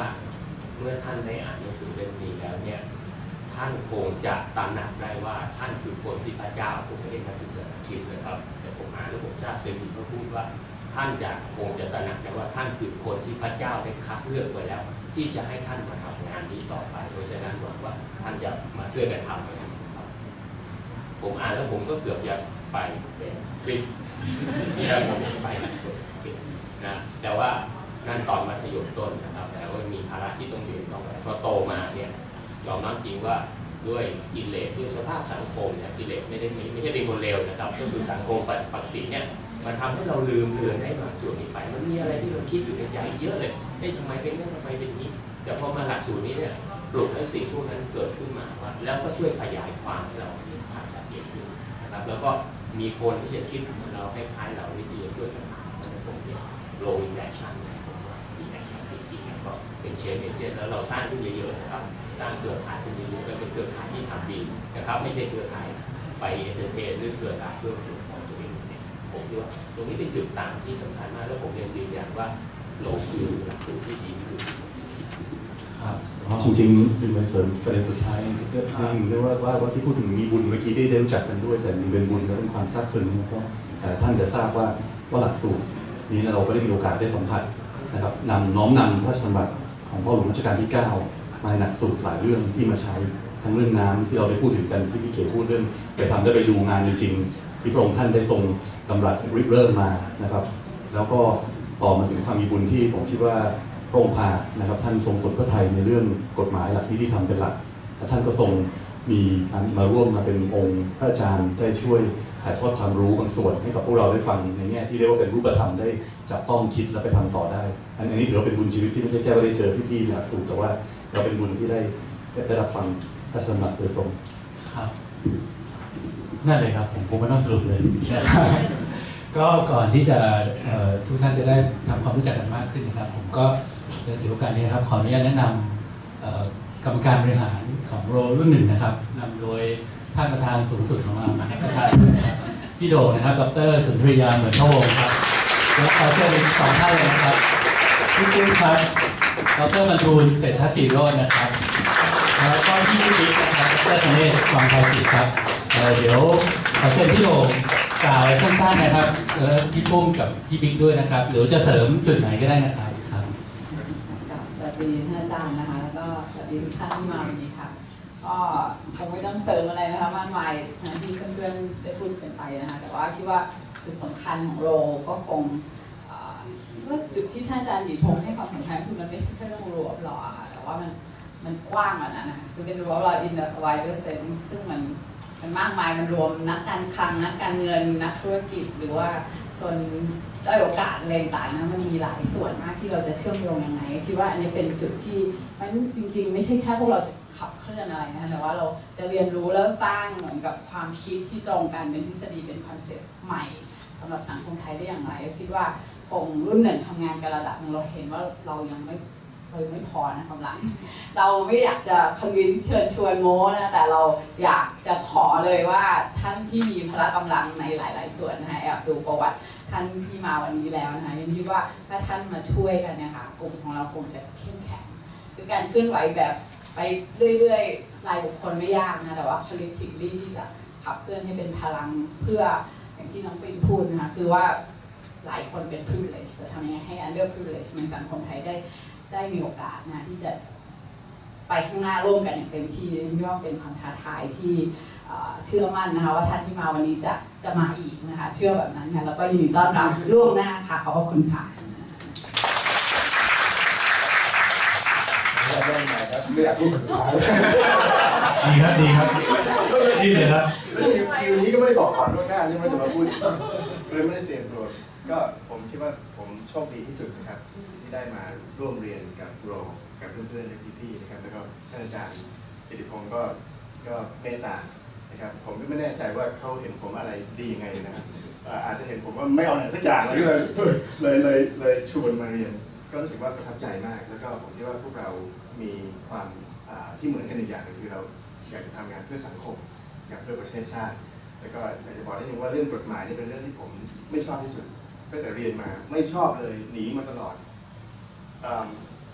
ยังไงก็ไม่รู้ครับตอนนี้ต้องไปทำเรื่องกฎหมายกิโยตินนะครับอาจจะเป็นเพราะอานิสงส์ของที่ได้เรียนที่นี่นะครับแล้วก็การเมตตาของผู้หลักผู้ใหญ่ก็เลยต้อง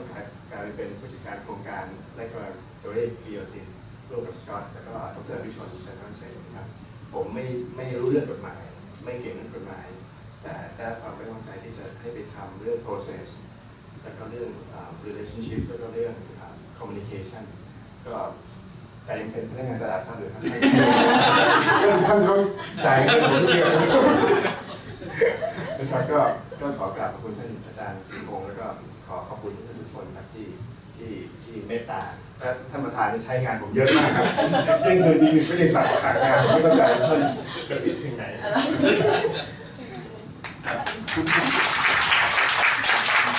คุณว่าพี่บิ๊กจะพูดไปถึงไหนนะครับอะไรผมพูดบ้างพี่บิ๊กบอกว่าไม่ชอบเรียนกฎหมายครับคนนี้ครับถูกมอบหมายให้ร่างธรรมนูญของรุ่นเลยแล้วแกไปก๊อปปี้มาครับคัดเพจวตทมาใช้ไม่ได้แล้วก็ท่านประธานต้องแก้เนี่ยสวัสดีทุกท่านนะครับรู้จักหลายท่านนะครับจากการทำงานจากหลายแบบสิ่งที่ท่านทำไว้ให้กับสังคมก็ต้องให้ท่านอาจารย์กิติพงศ์ติดต่อมาเวลครับซุปเปอร์ฮีโร่พอแล้วครับเพราะว่าอาจารย์กิติพงศ์บอกว่าแต่ละคนให้ช่วยเลือกว่าจะเป็นซุปเปอร์ฮีโร่ที่ชอบอะไรบ้างนะครับตอนนี้มีไม่พอแล้วนะครับถ้าดูจากท่านที่จะมาร่วมแต่ละท่านคุณภาพมากทีเดียวก็เสริมนิดเดียวครับเป็นตัวอย่างกิจกรรมมกรานี้เราจะไปที่ประเทศลาวกันนะครับไปดูเขื่อนสยามบุรีไปดูว่าเขื่อนมีผลอย่างไรบ้างเป็นอย่างที่ถูกวิจารณ์กล่าวหาหรือไม่พี่หนิงไม่อยู่แล้วนะครับทำงานกลุ่มเดียวกับผมพี่หนิงคือ CEO ของที่ตกลงพี่หนิงก็อยู่ชอการช่างไม่อยู่ใช่ไหมครับชอการช่างไม่อยากบอกว่าอยู่กลุ่มเดียวเลยที่มัน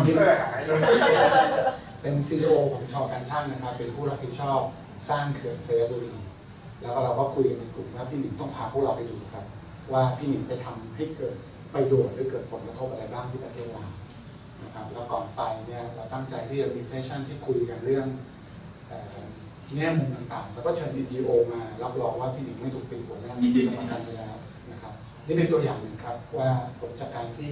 เรามาทำ corrective action เนี่ยเราเกิดอะไรบ้างและนี่เป็นตัวอย่างกิจกรรมที่เกิดขึ้นผมพูดเนี่ยนะครับอะไรนะประธานสำนักอะไรนะครับวิชาการยุทธศาสตร์ขับเคลื่อนสังคมอะไรอย่างนี้ทั้งชื่อยาวมากก็เลยออกมาในเรื่องหักแบบนี้หน่อยท่านใดสนใจเชิญชวนด้วยนะครับที่จะไปดูด้วยกันนะครับ ขอบคุณครับยินดีต้อนรับทุกท่านครับผม ขอบคุณครับท่านที่เราท่านดร.กิติพงศ์ไม่ได้ครับ และนั่นก็คือ RoLD the way นะครับหลังที่ทำนำทางให้พวกเรามาพบกันครับก็หลังจากนี้เราคงจะได้ทำความรู้จักกับทุกท่านมากขึ้นครับก็ขอบพระคุณทุกท่านที่ให้ความสนใจนะครับขอบพระคุณครับ